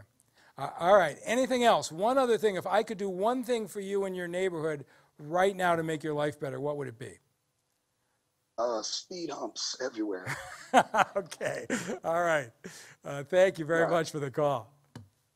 Next caller we have is John M. John M., you may unmute yourself. You have 1 minute. Good evening. Good evening. I'm from Jefferson Chalmers. Okay. Well, I really like your education proposal, and I would like to see it expanded beyond just cutting grass. I'd like to see it expanded to the architects and the landscape architects and all that are doing all these designs for our parks down here in Jefferson Chalmers. I love that idea. And expand it to the block clubs. I really like how you have engaged the block clubs with a kind of a carrot to clean up the alleys, but I think we should empower them even more. And I really want to look at how we can empower the block clubs to take on non-residential landowners, that speculators, whatever you want to call them, that aren't part of the community, but they're taking down the community. Okay. First, lead abatement. Hang on 1 second. Now, you voted for intergenerational poverty and neighborhood investment, which is good. You got to take something away, though. What's your lowest priority on this list? Oh, I haven't even told. Parks is the #1 thing. Okay. We're going to have to take. Okay. This is how the city got into deficit, right? So tell me what you got to take away from. Public safety. Public safety. All right. And do you think homeowners should get a preference on these services? And if so, ones who were here before 14 or ones who were here through 16? I don't understand the difference. You don't need to vote. That's okay. All right. You guys have got a lot going on down there, and we're gonna get you a rec center pretty soon too. So thank you very much for the call.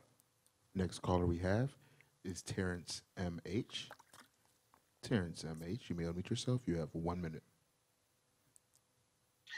Good evening, Mr. Mayor. How are you? Good. District 7, with the advent of technology and things move so rapidly in that space that a lot of residents, especially people of color, feel like they don't have the acumen or they are not part of the media mainstream, so they don't get the information first, they get it last. And so with that being the case, the digital divide comes first in my mind, to make sure everybody has access. The second thing is that that excited me is that as far as going back to the advent of technology, positions or jobs that through apprenticeships, and that they have wraparound programs to kind of see them through.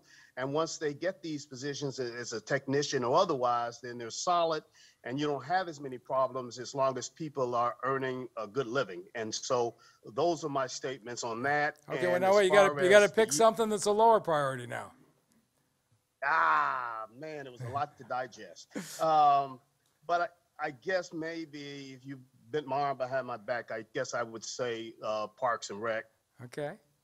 And do you have an opinion on whether homeowners should get preferences, and if they do, people here before 14 or people here before 16? Oh, absolutely 14. They were hit first and hardest, so definitely 14. All right. Tell me, if I could do one thing in your neighborhood right now to make your life better, what would it be? Fixing the digital divide, making sure I don't necessarily. You totally understand for this. tablets and computers. You totally understand but definitely digital divide. And this has been so interesting. I would have thought intergenerational poverty would have been higher as this is going, but you wonder if this caller's point isn't the right one. The folks who are suffering the most poverty are probably not on their Zoom right now watching this. and it really does make the point about the digital divide. So thank you very much for the call. All right, so John Roach tells me there's 100 people waiting, so I'm going to try, if I can stand, to go till 9 o'clock, if you guys want to hang with us. This is just fascinating. So let's keep going as long as people want to. Go ahead. Next caller we have is Yvonne J. Yvonne J., you may unmute yourself. You have 1 minute. Hi. I'd like to start with what I would cut. Okay, tell me what neighborhood you live in. Oh, I live on the north end. Okay. And I wanted to piggyback on what your statement was, that I was thinking the same thing, that this forum is under representation of low-income residents. Yes, it is. So we're, that's a problem right there. Right. I would cut public safety, and I would cut the funds going to the small business support for right now. Okay. And I think that there should be money in housing. I think that for low-income people, intergenerational poverty, that some of those land bank homes should be fixed up and given to those folks, some kind of way. I think mental health issues is a huge problem. It's a stumbling block for a lot of people in Detroit that are suffering with issues, and we need to come up with a very comprehensive mental health program to deal with these issues. I think the moratorium on the water shutoffs should be extended, and I think we should come up with an affordable water plan, because people, we have a high percentage of poverty. I know that you're aware of that. I think we're going to be good on the water moratorium.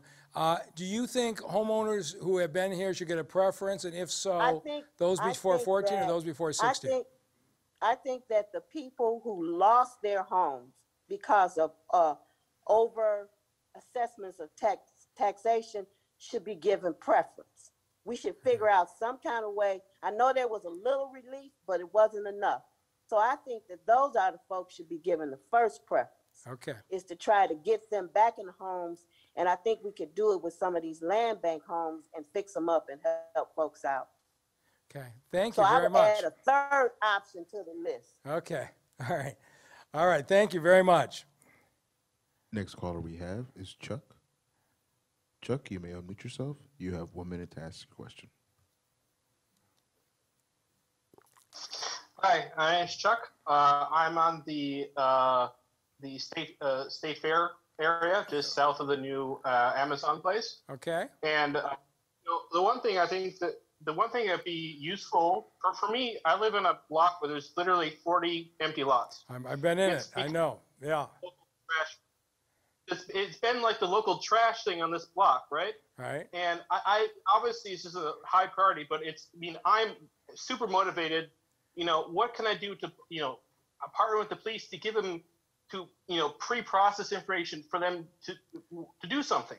So when you put up, like security cameras on the street, no one's here except me. Except I'm just being annoyed because people are dropping stuff off, in the side streets, We definitely can put discrete cameras up. So you've got a lot of land to work with there. So other than public safety, what would be your other highest priority there? 900 Annan Street. Give me a safety course on a bulldozer, and I'll bulldoze it myself. Okay, so neighborhood investment. What's the lowest priority on this list? Small business assistance. Okay. And do you have an opinion as to whether homeowners should get preference on these programs? And if so, those who were here before 14 or those who were here before 16? No preference. Okay. Great. All right. Well, we got a little park coming to your neighborhood soon, too, and I'm excited about that. So you know what we're doing there, right? Do we mute him? No, I haven't figured out what's going on. I don't know where to get that feed of that. Okay. So we're building a park just south of State Fair as part of your neighborhoods. Were you there when I had the neighborhood meeting in the backyard? No, I don't know where the meetings are. You must be farther down. I want to be more connected, but I'm not sure how to get. Okay. I'm not sure how to get knowing when these notices are going out. Yeah. Okay. You're probably a little bit further away, but we should get you hooked up with the block club down there because they're getting really strong. We're putting a neighborhood We're putting a park in south of the state fairgrounds. We're also putting another park in east of the state fairgrounds that the neighbors are designing. And we did that as part of the Amazon process, so that a lot of the neighbors were really engaged. You sound like you're a little bit away from your nearest neighbor, but we're going to see if we can't do something about that dumping. Yeah, I would definitely like to be hooked up with that, because I've been paying to get those overhead lights in my backyard. Yeah. Because otherwise it's too dark back here, for neighborhood safety. So I mean, I really want to be more connected, but I'm not sure how to where all these organizations are, or how to get connected. Yeah. So the easiest way is that you would be in District 2. I think you're just in that side of the border. But if you were to go on the city website and look up Kim Tandy's phone number, your district manager, she will be glad to set you up with that whole group. So Kim Tandy is your key. Okay, great. All right. Thank you. Next caller we have is Henry C. Henry C., you may unmute yourself. You have 1 minute. Yes, how y'all doing today? Good evening. Hey, I was actually calling about assistance for parents due to the COVID and being forced to go back to work. I know the children are getting out of school for the year, but going into the next year, it may still be where they have to be at home. So what kind of assistance can we give us parents for that? So I guess I'm not following it. Have you been vaccinated? No, I haven't been vaccinated. Okay, I can't help you. You got to make some good choices. I have a hard time with this, but if people are coming back to City Hall very shortly, and those who are vaccinated will be working without masks, and those who aren't vaccinated will be working with masks, and people are making choices, and it's a hard situation. Go ahead. Next caller we have is Jeffrey N. Jeffrey N., you may unmute yourself. You have 1 minute. Thank you. Mr. Mayor, my name is Jeffrey Nolish. I live in the Cass Corridor in District 6. I appreciate your taking the time tonight. I'll try and be brief so other people can get a word in. Ultimately, Mr. Mayor, to address the negative impacts of COVID-19 and rebuild a stronger, more equitable economy and address the systemic economic challenges of low-income communities and people of color, I believe you absolutely have to invest in people with disabilities. And I appreciate the 6 buckets you've laid out. I think you need to take $1 million out of each one of those to create a 7th. That's a great idea. Good for you. We'll take a look at it. That's why we do these meetings. So thank you for your time. I appreciate it. Just go ahead. What else? That's Sorry, a really important priority that hadn't hit our radar. What else should we be doing? What else have we missed? I would just ask you. I appreciate the funding for each one of these buckets, but I'd also ask you to do more analysis in terms of improving public safety, especially when it pertains to people with disabilities. In that, 50% of people killed by the police are people with disabilities, and we really appreciate you reevaluating the training and making sure people with disabilities have centric training to the force. So I think you are going to love Chief James White, who went back and got his master's in is literally a licensed mental health therapist, and the whole point is to try to make the Detroit Police Department see each individual as a person, and a lot of folks have different needs, and I think you're going to love the kind of leadership that he provides, because I think he's going to be very sensitive to your issues. So thank you. It's a great a great call. Do you have a preference on the homeowners? Yes, sir. My preference is I have to talk to my community, and I'll get back to you. Okay, that's all right. All right, thank you. That's a great suggestion. Who's next? Next caller we have is Luella P. Luella P., you may unmute yourself. You have 1 minute.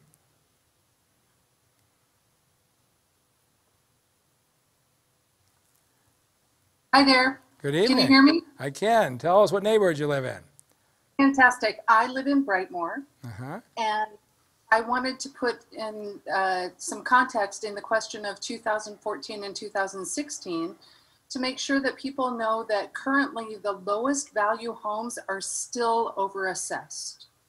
And so I don't think it's an all or nothing question of where should it be. It should be the people who have suffered the most and the lowest income people have certainly suffered the most. Okay, so of the priorities here, hopefully we are targeting them to lower income people. Which of these priorities do you see as the most important? Digital divide is super important to me. I have kids in the neighborhood who come to my house to do their homework. Really? And you give them, and they use your Wi-Fi? Yeah, they use my Wi-Fi and they use my computer. Good for you. Well, and how fast do they catch on once they start using it? Are you kidding? I have the smartest kids in the world here. Okay, no, you're odd TVs, but I appreciate the sentiment. So, okay, we have extremely smart young people. I got you. Go ahead. Yeah. So Okay. the problem is that they have had very impassioned teachers without the resources, and they have parents who don't have the resources, and they can't all count on Miss Luella. We have to have an infrastructure in the city that doesn't count on Miss Luella. So this is why I'm doing this, is you are explaining to a lot of folks who don't know what digital divide means. You've just done a beautiful job explaining why it is so important. So these young people with all this talent have to go down to your house just to get connected. If we were in the suburbs, they're going home to their own houses and have access day and night. And it is absolutely contributing to inequality in this country. So, okay, you love digital divide. Wait. Which of these things would you put lowest on your list? I'm sorry, I'm not going to answer your question. I want to say that it is imperative. People, even the self-serving people, need to understand that if the kids who don't have access to adequate education and access right now had that, we would have a cure to cancer. So just look at it from your own self-interest and understand that that's important. And then my other piece is that I have an alternative income stream, which is that the land bank and the city of Detroit have to pay for their own flight tickets. Me and my neighbors make up for the 15 seconds. I understand. I understand if they pay for their own flight tickets, you pay for their own flight tickets because their money comes from the taxpayers. We prevent the flight tickets, but it's like, you know, the land banks, understand the land bank's money comes from the Detroit taxpayers. So saying they pay for the blight tickets just means that you pay for the blight ticket. So it sounds good, but it just comes out of your pocket. All right, who's next? Next caller we have is Carl N. Carl N., you may unmute yourself. You have 1 minute.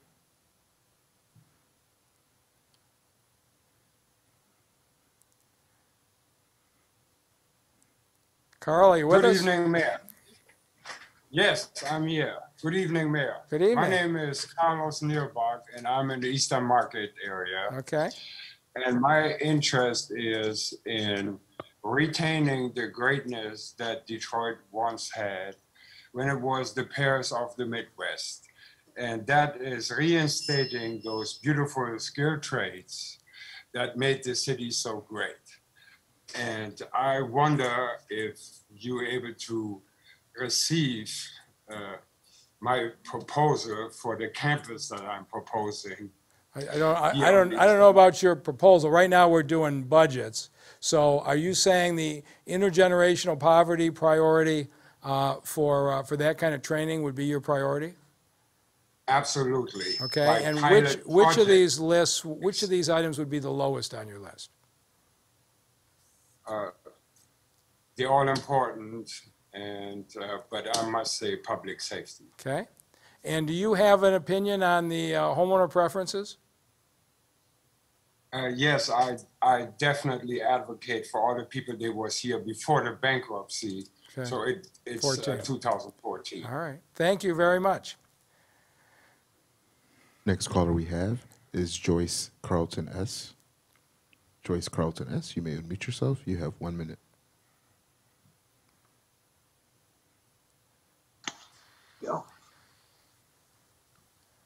Yeah, how you doing? Good evening. Good evening. Yeah, I was told that he was trying to figure out where you wanted to put the money as far as alternative plans. So what would be your highest priority? Well, I mean, first of all, when you talking about the COVID money, you got, all these other states that are putting up, $5 million to, Right. increase the participation. Right. And my thing is that as opposed to putting up and letting one person get $1 million, why can't we propose to have, like, say, 20 people with 50,000, 100 people with 10,000? That's the governor's area. Do you have an opinion on the American Rescue Plan money for the city? Do I have an opinion on it? Did you see the whole presentation? No, I didn't. Okay. We're going to have 25 more of these, but if you would catch one of them and then call up and let us know of the priorities that's under the American Rescue Plan funds, which one you'd like to see us prioritize. All right. That's fair. I apologize for taking up your time. No, it's all right. Your idea, the governor needs to hear your idea because I think she's considering that right now, but that's not this call. But you may be happy with what she does, but that's her announcement. Go ahead. Next caller we have is Joan R. Joan R., you may unmute yourself. You have 1 minute. Hello. Good evening. Thank you for doing this. This is an amazing array of choices, so I can't really speak specifically to a lot of it, other than to say I'll speak about the digital divide. And I'm president of the Optimist Neighborhood Association, which is Hoover to Outer Drive, 6 Mile to State Fair, so we're northeast Detroit. We have a huge problem with digital divide in the neighborhood. I'll talk about the seniors, which no one's really been talking about. Right. We've lost since we went to Zoom for our meetings, we've lost 2/3 of our neighbors participating because of their inability to deal with the technology. I have neighbors that are looking to see if they could afford another $30 on their cell phone bill to have connectivity so that they might be able to do online banking, and coming to the decision that they can't afford that. So anything that can be done to bring us literally into the 21st century and help the underserved neighborhoods out would be of benefit. You're making a great case. Which of these 6 is your lowest priority? I would say the Small Business Administration, because I know there's been funding elsewhere for it. And do you have an opinion on whether homeowners should get a preference? I do. I would suggest that I would like to see people who have been, who have lost their homes be helped, but also I would suggest that people from 2014 and forward only be part of the home repair programs, because again, the renters are the most underserved in our area and have the least amount of money. So to not give them full benefit to some of these trainings and the intergenerational poverty, I think is a disservice. All right. Thank you very much. All right. Who's next? Next caller we have is Kenya S. Kenya S., you may unmute yourself. You have 1 minute. Hi, my name is Kenya. I live in the 6 Mile and Hubble area, right near Renaissance High School. Right. I really like that you put out about cracking down on the guys speeding and doing donuts, because I live right on that intersection. There's an accident there every day. It's ridiculous. Put as much money as you can towards that, up that amount, and take those cars or whatever. Secondly, I think that homeowners low income but are not, super rich should also be able to cash in on this money to improve the homes. Okay, so you want more on public safety, more on neighborhood investment. What would you take away from? I would take away from small business assistance. Okay. And I would put a preference towards the 2016. 2016. Preference. All right, if I could do one thing for your neighborhood today besides getting rid of the drifters, what would it be? Littering. I don't Littering. know what we need This to do place, about that. boy, I'm with you on that.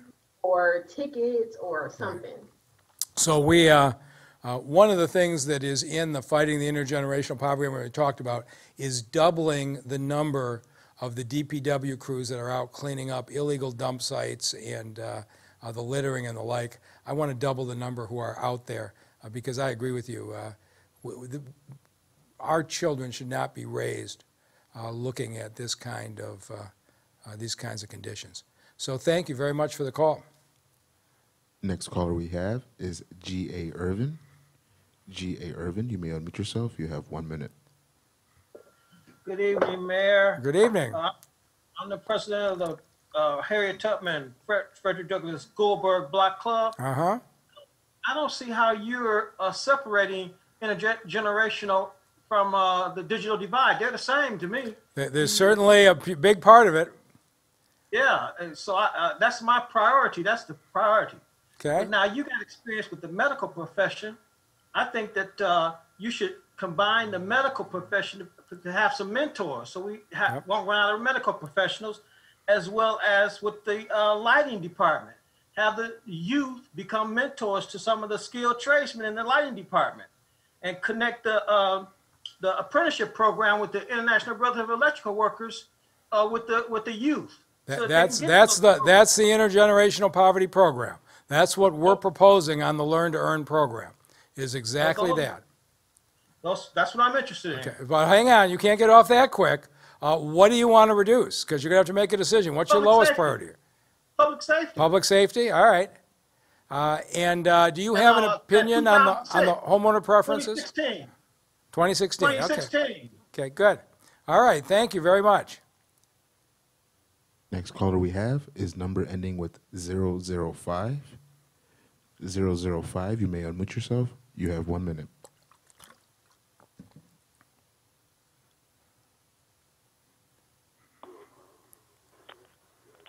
Hello. How are you? Hello. I'm good. How are you? Good. Tell us what neighborhood you live in. I live in the Drury Road Evergreen area. Okay. What I'm interested in is the neighborhood investment. Mm-hmm. That's the most important to me. With these grants for homeowners, and that they have that income guidelines, and I never qualified for anything. Yeah. But I've been in my house 38 years. Mm-hmm. So I'm trying to figure out when will me being a senior citizen have an opportunity to get some of these grants. If we had a roof repair, program, would it help you? I just paid for my own roof. Okay. All right. So that wouldn't help me. All right. What I need is some concrete work, some tree removal, those kinds of things. That's what I need in my area. Okay. But that's my main concern is the neighborhood investment.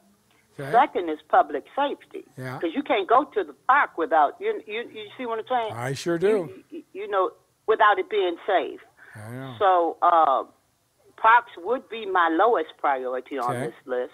All right. I've written down some everything, and I would be one of the would like the preference for Detroit homeowners from 2009 to 2014. Okay.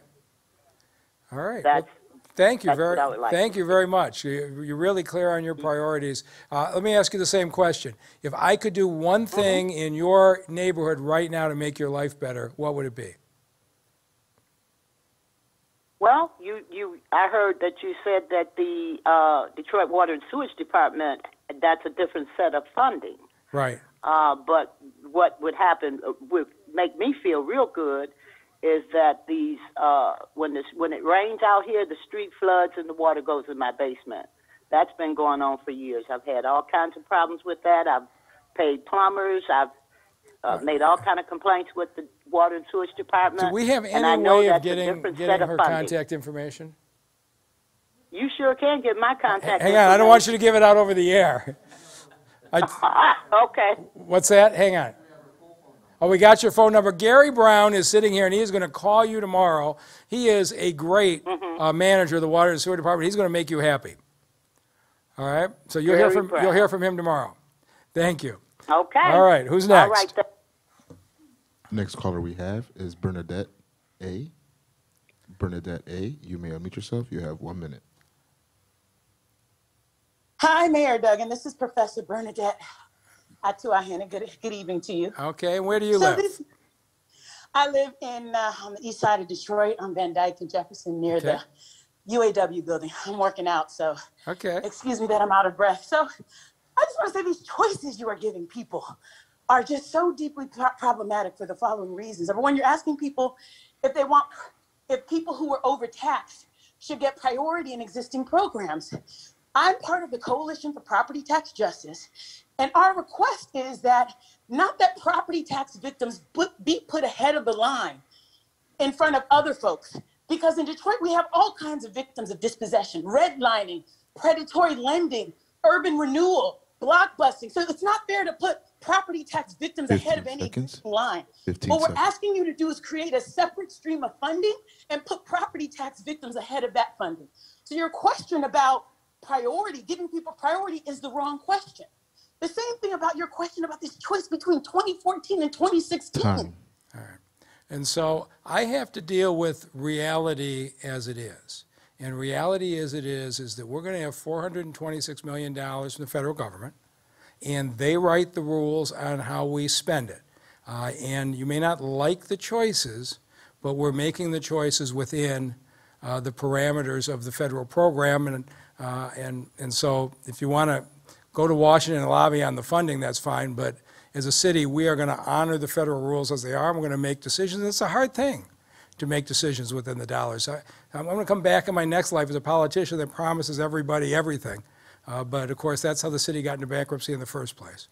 We are going to make choices, and that's why I'm asking each caller who gives us a priority to say, okay, but something has to drop off, and we have to make these choices as a community. And people have been wonderful tonight at really thoughtfully thinking through what's my highest priority and what am I willing to give up. All right, who's next? Next caller is A1 People Choice. A1 People's Choice. You may unmute yourself. You have 1 minute. Oh, great. I didn't think I was going to get on. Good Hi, evening. my name is Gina Peoples. Good evening, Mayor. I live in a long, old, lost neighborhood, just forgotten, between Linwood, Dexter, Davidson, Joy Road. Yeah. You're not going to be forgotten for long. We're going to pay a lot of attention to you, but go ahead. I hope so. We've been in the neighborhood over 60 years, and I am so appalled. I grew up over here as a little girl, remember the good times, and now all I see is dilapidation. I live next door to a boarded up home. I pay to cut the grass of these boarded up homes. We have people have bought some of these homes. What would be your highest priority here? My highest priority over here is to take care of these dilapidated homes, to tear them down. Let us get the properties. It's all in one. It's not just one. And the people that have bought these homes that don't live here, and we are cutting the grass and keeping them clean. We don't even know where these people are. I know. And we have a vacant section on Boston between Lawton and Wildermere. Everything is torn down over there. Can the community get that lot? Can we do anything with that? So I don't know if you were on from the beginning, but one of the things that we're proposing is that the neighbors could get that lot and could get grants to create parklets or gardens and the like and activate it. Is that something you'd be interested in? Yes, because I've been looking online and they always say there's nothing available over here. And one other thing about the seniors, I have a mother. We got people on our street that's 90-something years old plus. Some of them did reverse mortgages on their home because they couldn't afford to stay there. So now they want to get their homes back, and they can't get them back because they're like $100,000 in this neighborhood to get it back. Is there anything you can do about that as well? I'm not sure about the reverse mortgage side, but there are different things that we can help on. Of all of these priorities, which would be your lowest priority? The streetscapes. Okay, so that's another side of the neighborhood investment. So I guess you got one green and one red on the neighborhood. And do you have an opinion on whether homeowners who have been here should get a preference, and if so, those before 2014 or those before 2016? For sure, those who go all the way back from 14. I really can't see a sign, but you got on the screen is so small. Yeah. But I would say 14 going back, those who have been here a long time, have lost their homes, they should be brought home. I want you to hang in there. I love your neighborhood. In the next 4 or 5 years, you are going to see real progress there. I hope you'll hang in there because you've been through really the bottom, but we're going to be paying a lot of attention over there. Okay, well, you know what? If you need, I want to be on your team too. But one more thing, Mayor, before you go. My house is 100 years old, and I turn on the water, rust comes out. Okay, so they said we got the best water in the city. However, these old houses got old pipes that need to be replaced, and we cannot afford to replace them. Right. So if you can take $1 million from somewhere else and put $1 million or so over there and replace these 100-year-old homes and replace these pipes so we can have safe drinking water. So Gary Brown, I think he could do his own one of these sessions, but we have a whole different set of water funding, and one of the things we are doing is for folks who can't afford it going in and fixing the pipes for exactly the reason that you say. And so at the beginning I talked about the fact the bill in Washington has gone through the Senate, it's over to the House, that will provide significant resources for the water and sewer department. So that's not this particular bill, but we're going to be back in the future to talk about that, and I think we're going to be able to help you on that. So hang in there. It's going to get better in your neighborhood. So thank you. Next caller we have is Justin. Justin, you may unmute yourself. You have 1 minute. Hey, thank you for your time today, Mr. Mayor. Good evening. My name is Justin White. I live in Lafayette Park. I vote to prioritize the reduction of the digital divide. I think we could deprioritize some of the small business spend since we're generating, I think, arguably equivalent opportunities in the intergenerational poverty and digital divide categories. And I think that the digital literacy is the future, and reducing is one of the fastest ways to change outcomes for our kids, right? So, and do you have an opinion on the homeowner preferences? Yeah, I think I prefer 14, so we can spread the funds deeper. I tell you what I find interesting in the community. The reason I'm keeping going is because I think folks are getting educated. Early on in the night, you saw a lot of negative votes on digital divide. As different people have explained why it's important, you're starting to see the community really understand the significance of it. I think this is just enormously valuable to listen. The collective wisdom of this city is terrific. Who's next? We'll keep going a little bit longer. Who's next? Next caller we have is Zena D. Zena D, you may unmute yourself. You have 1 minute.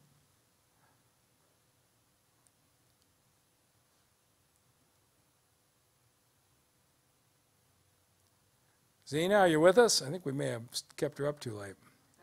All right, who's next? Next caller we have is Sherry. Sherry, you may unmute yourself. You have 1 minute. Hi, Mr. Mayor. Thank you. I'm Sherry Burton from Midwest Neighborhood, and I'm advocating for money to go to that phase 1 to the Joe Louis Greenway project. Isn't it going to be amazing for your neighborhood? Yes, it is. So why don't you tell people about what it means to your neighborhood? What it means to us is we are the forgotten neighborhood. We haven't had anything over here. So, and we are a legacy neighborhood, meaning that we're generational. We're living in our parents' and grandparents' homes. So it means everything to us in terms of being stimulated by development. We want to encourage economic growth over here. And we would love to have a brand new recreation center. We don't have a recreation center. We don't have schools. We don't have anything. Yeah. So that Joe Louis Greenway is going to bring a lot of attention as well as development to our area. And okay, so you want that as a priority. You got to pick. What's your lowest priority? I think when you take care of everything else, public safety would be the lowest priority. And do you have an opinion on whether homeowners should get preferences on these services? Yes, 2014. Okay. All right. Thank you very much. And, I've spent some time over in your neighborhood, and we got a lot of work to do, but I think we have a direction. So thank you for the call. All right. Spend some dollars. Yeah, we will. We will. There's going to be a lot of them coming down the Joe Louis Greenway. It's going to matter a lot. I know you know that. Go ahead. Next caller we have is Don Wilson C. Don Wilson C., you may unmute yourself. You have 1 minute.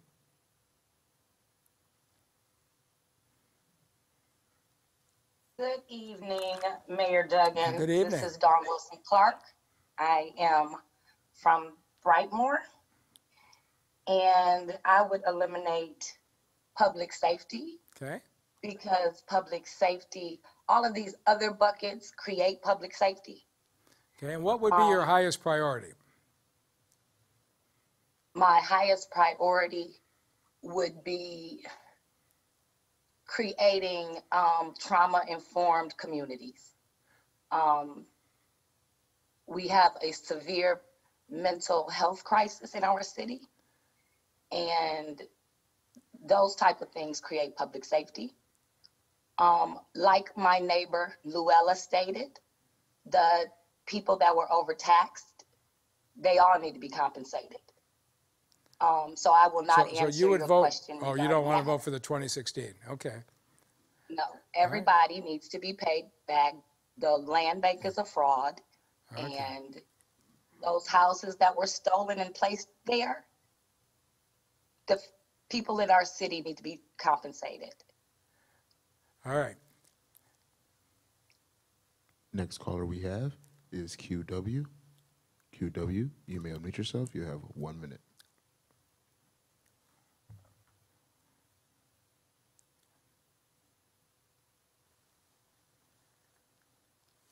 Hello? Hey, how are you? I'm fine. How are you? Good. What neighborhood do you live in? I'm in the I'm by Kelly and Whittier, so that's a 48224 zip Right. code. So tell us what's the highest priority to you? To me, the highest priority should be homeowners. Okay. You know, own the home before, I owned my home before 2009, so I don't know if that counts for that 2009 to 2014. Okay. What would you like to see me do for homeowners? Homeowners need like middle income. Well, I've been here a long time, and I think we need something like funding for us where we do not have to pay a lot because we've been here for a long time, and the taxes are overwhelming, and we need a lot of repairs. You know, like one lady said about the piping in the homes, the pipes, Right. plumbing. It's a lot of work that we need. And so which we one can't is your afford it. lowest priority on this list?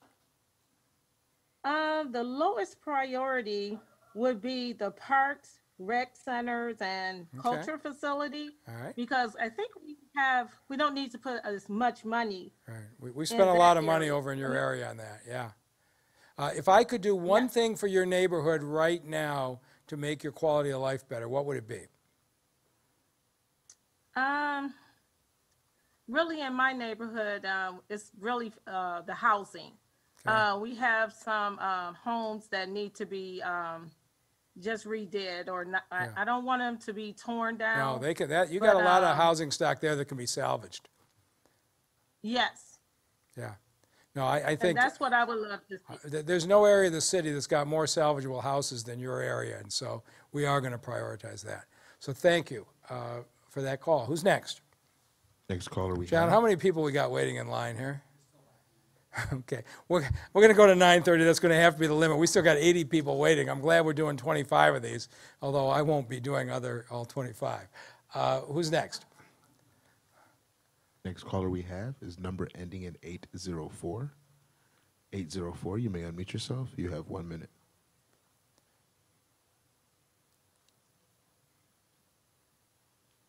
Good evening, Mayor. Good evening. Tell us what neighborhood you live in.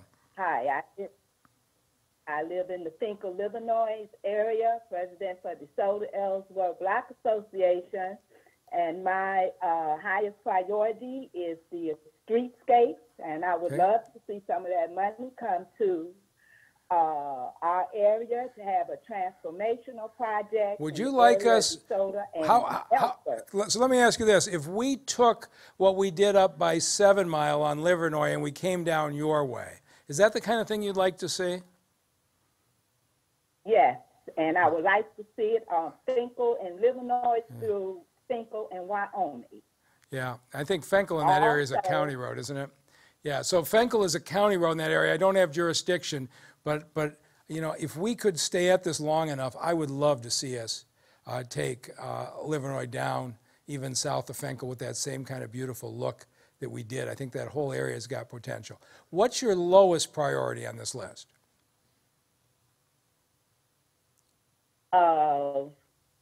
I would say maybe the cameras, but I also would like to say I would like to see grant monies go to seniors and disabled people to help them make their home handicap accessible. Yeah. A lot of seniors is trying to stay in their homes. We need walk-in tubs. We need walk-in showers. We need ramps. And we think that would be a great assistance. You know, that's a great idea, and it's one we haven't talked about, and we're gonna add it to our list. That's why we do these, as we get so many good ideas. And then, do you have a preference on the homeowners, whether homeowners should get preference? Well, I've been in my home for 50 years, so I would say the 2014. Okay. All right. Well, thank you very much. Next caller we have is Shane J. Shane J., you may unmute yourself. You have 1 minute.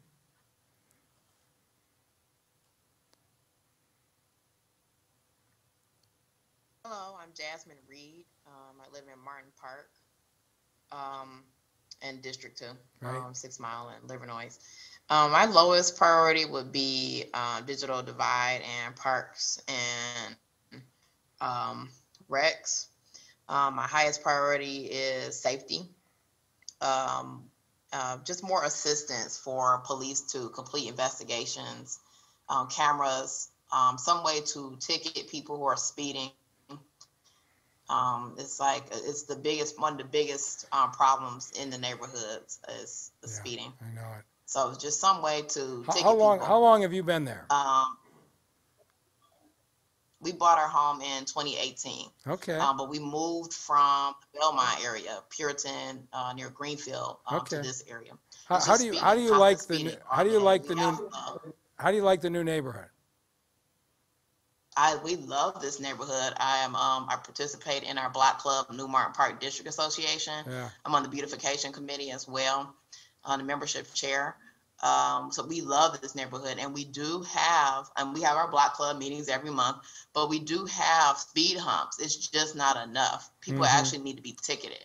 Yeah. And the littering, I think, is it is ridiculous. It's a huge priority.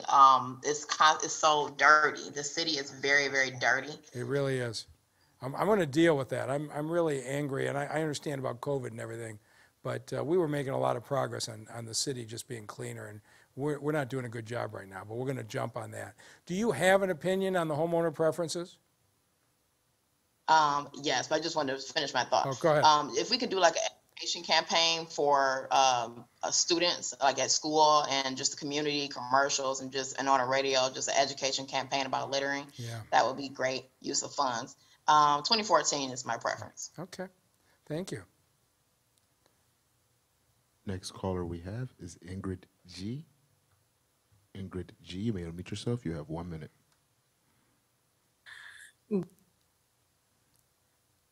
Ingrid, are you with us? Yep, I am. Good. Tell us Good what evening. neighborhood you live in. Sure. I'm in Jefferson Chalmers. Okay. My highest priority is neighborhood investment. Okay. My lowest priority is public safety. I think homeowners who lost their homes should be given a Detroit Land Bank home. And I think if I were to share one idea, that would be for $250,000 to be put into a drone pilot network.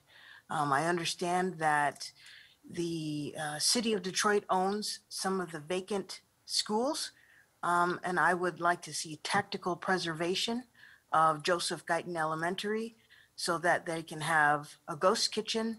The gym is renovated for the use of a construction training school, and that companies like Sony or Bose can help with the auditorium space. All right. Well, thank you. Those are very good ideas. Thank you very much. Next caller is C. Harris. C. Harris, you may unmute yourself. You have 1 minute. Good evening. My name is Calibri. I'm in Woodbridge. My lowest priority would actually be public safety.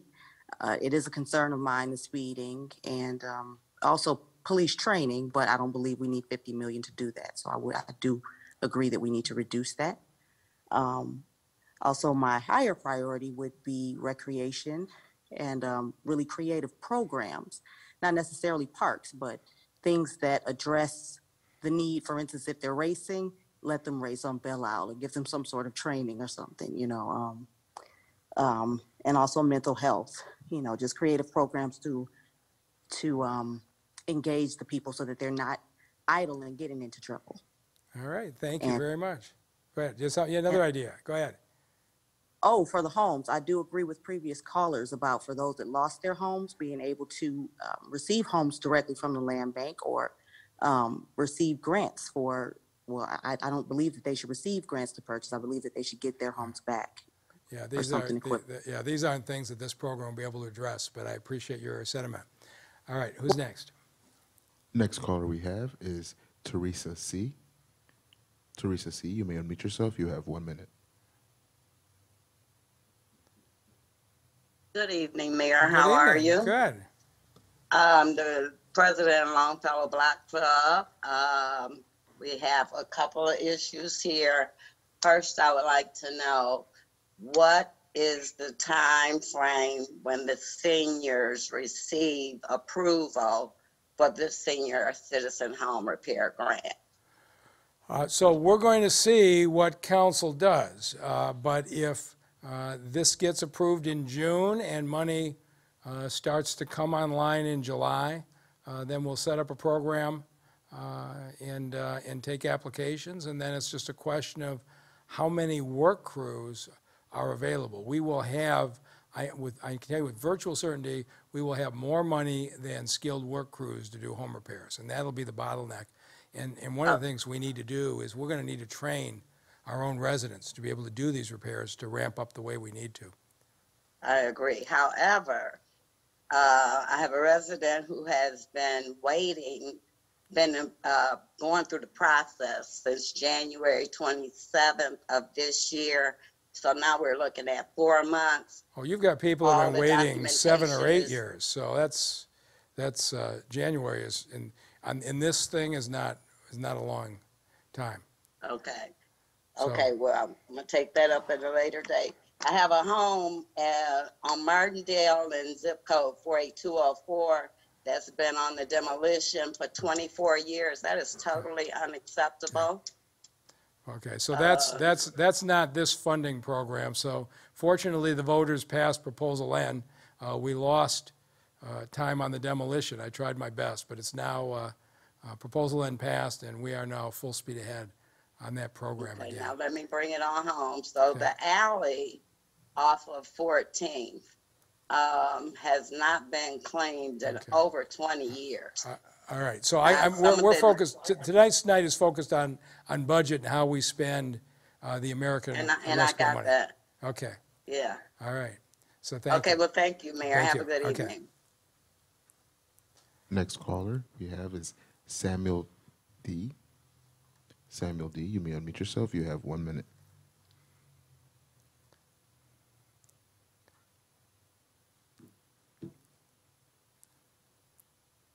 Wow, I didn't think I was going to get on. Thank you, Mayor. There you go. Good evening. Yeah, I'm surprised. And with my 50 seconds, I'll say this. I am 100%, sir, excited to say that my priority vote is for cultural, right there, cultural facilities. Right. Okay. And why? Tell me why. Because, first of all, well, I can't have you do an NDA, but I have a program that I would love to add to the list of wonderful additives to the city of Detroit. But and also in support of the three that you showed, Motown and the others, to just help the city revitalize in terms of what we should be representing ourselves as a tourism spot as we come back to society and we come back to normal, just highlighting the city of Detroit and making sure that our cultural facilities are attracting. I just left Tennessee. I got you. What would your lowest priority be? The priority would be, my least priority would be really the small business assistance. Okay. And do you have an opinion on the homeowner preference? Definitely the 14. Okay. Definitely the 14. Yeah, and it's just overall that through the art therapy to support the expressive art therapy. And I have done some work with the PhD behavioral health department there in the city. So I really want to see how supporting support to expressive art therapy and how that would work with DHD, Behavioral Health Department. I just really want all of that to meld together to help the city of Detroit. Those are great suggestions. All right, we're going to take our last caller of the night, but there's going to be 25 more of these, so you're going to get plenty of opportunity. So who's our last caller? Caller with the number ending in 476. 476. You may unmute yourself. You have 1 minute.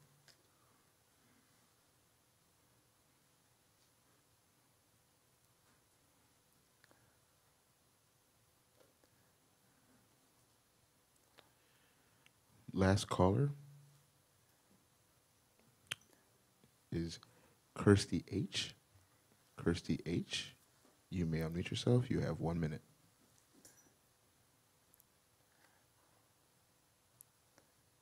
Christy, are you with us? Okay, I think we're losing them. Fine, one more, last try. Yeah, I lasted him. It wasn't planning to go 2.5 hours, but go ahead. Thomas L. You may unmute yourself. You have 1 minute. Hello. Good evening. Thank you, Mr. Mayor. Thank you for taking my call.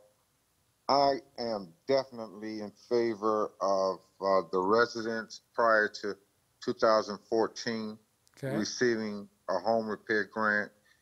One of the earlier callers mentioned something that resonates with me when she said tree stumps in the backyard and around the houses and old pipes, and that's something that sometimes people overlook.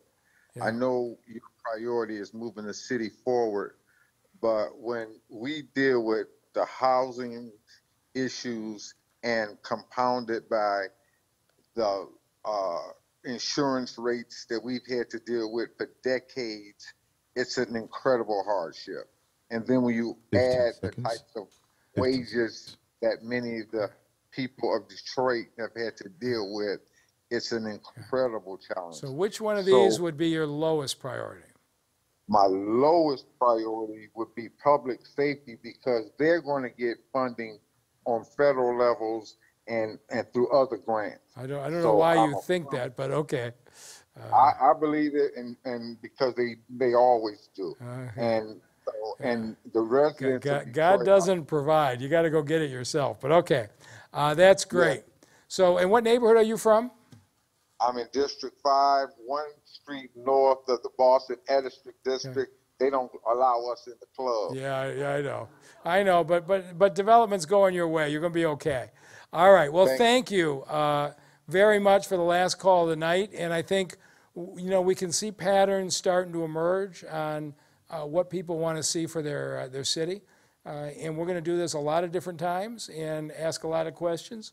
And at the end of the day, we're going to act together with our partners on City Council. So I wasn't planning 2.5 hours, but I learned a tremendous amount, lots of great ideas. Thank you very much for sticking with us.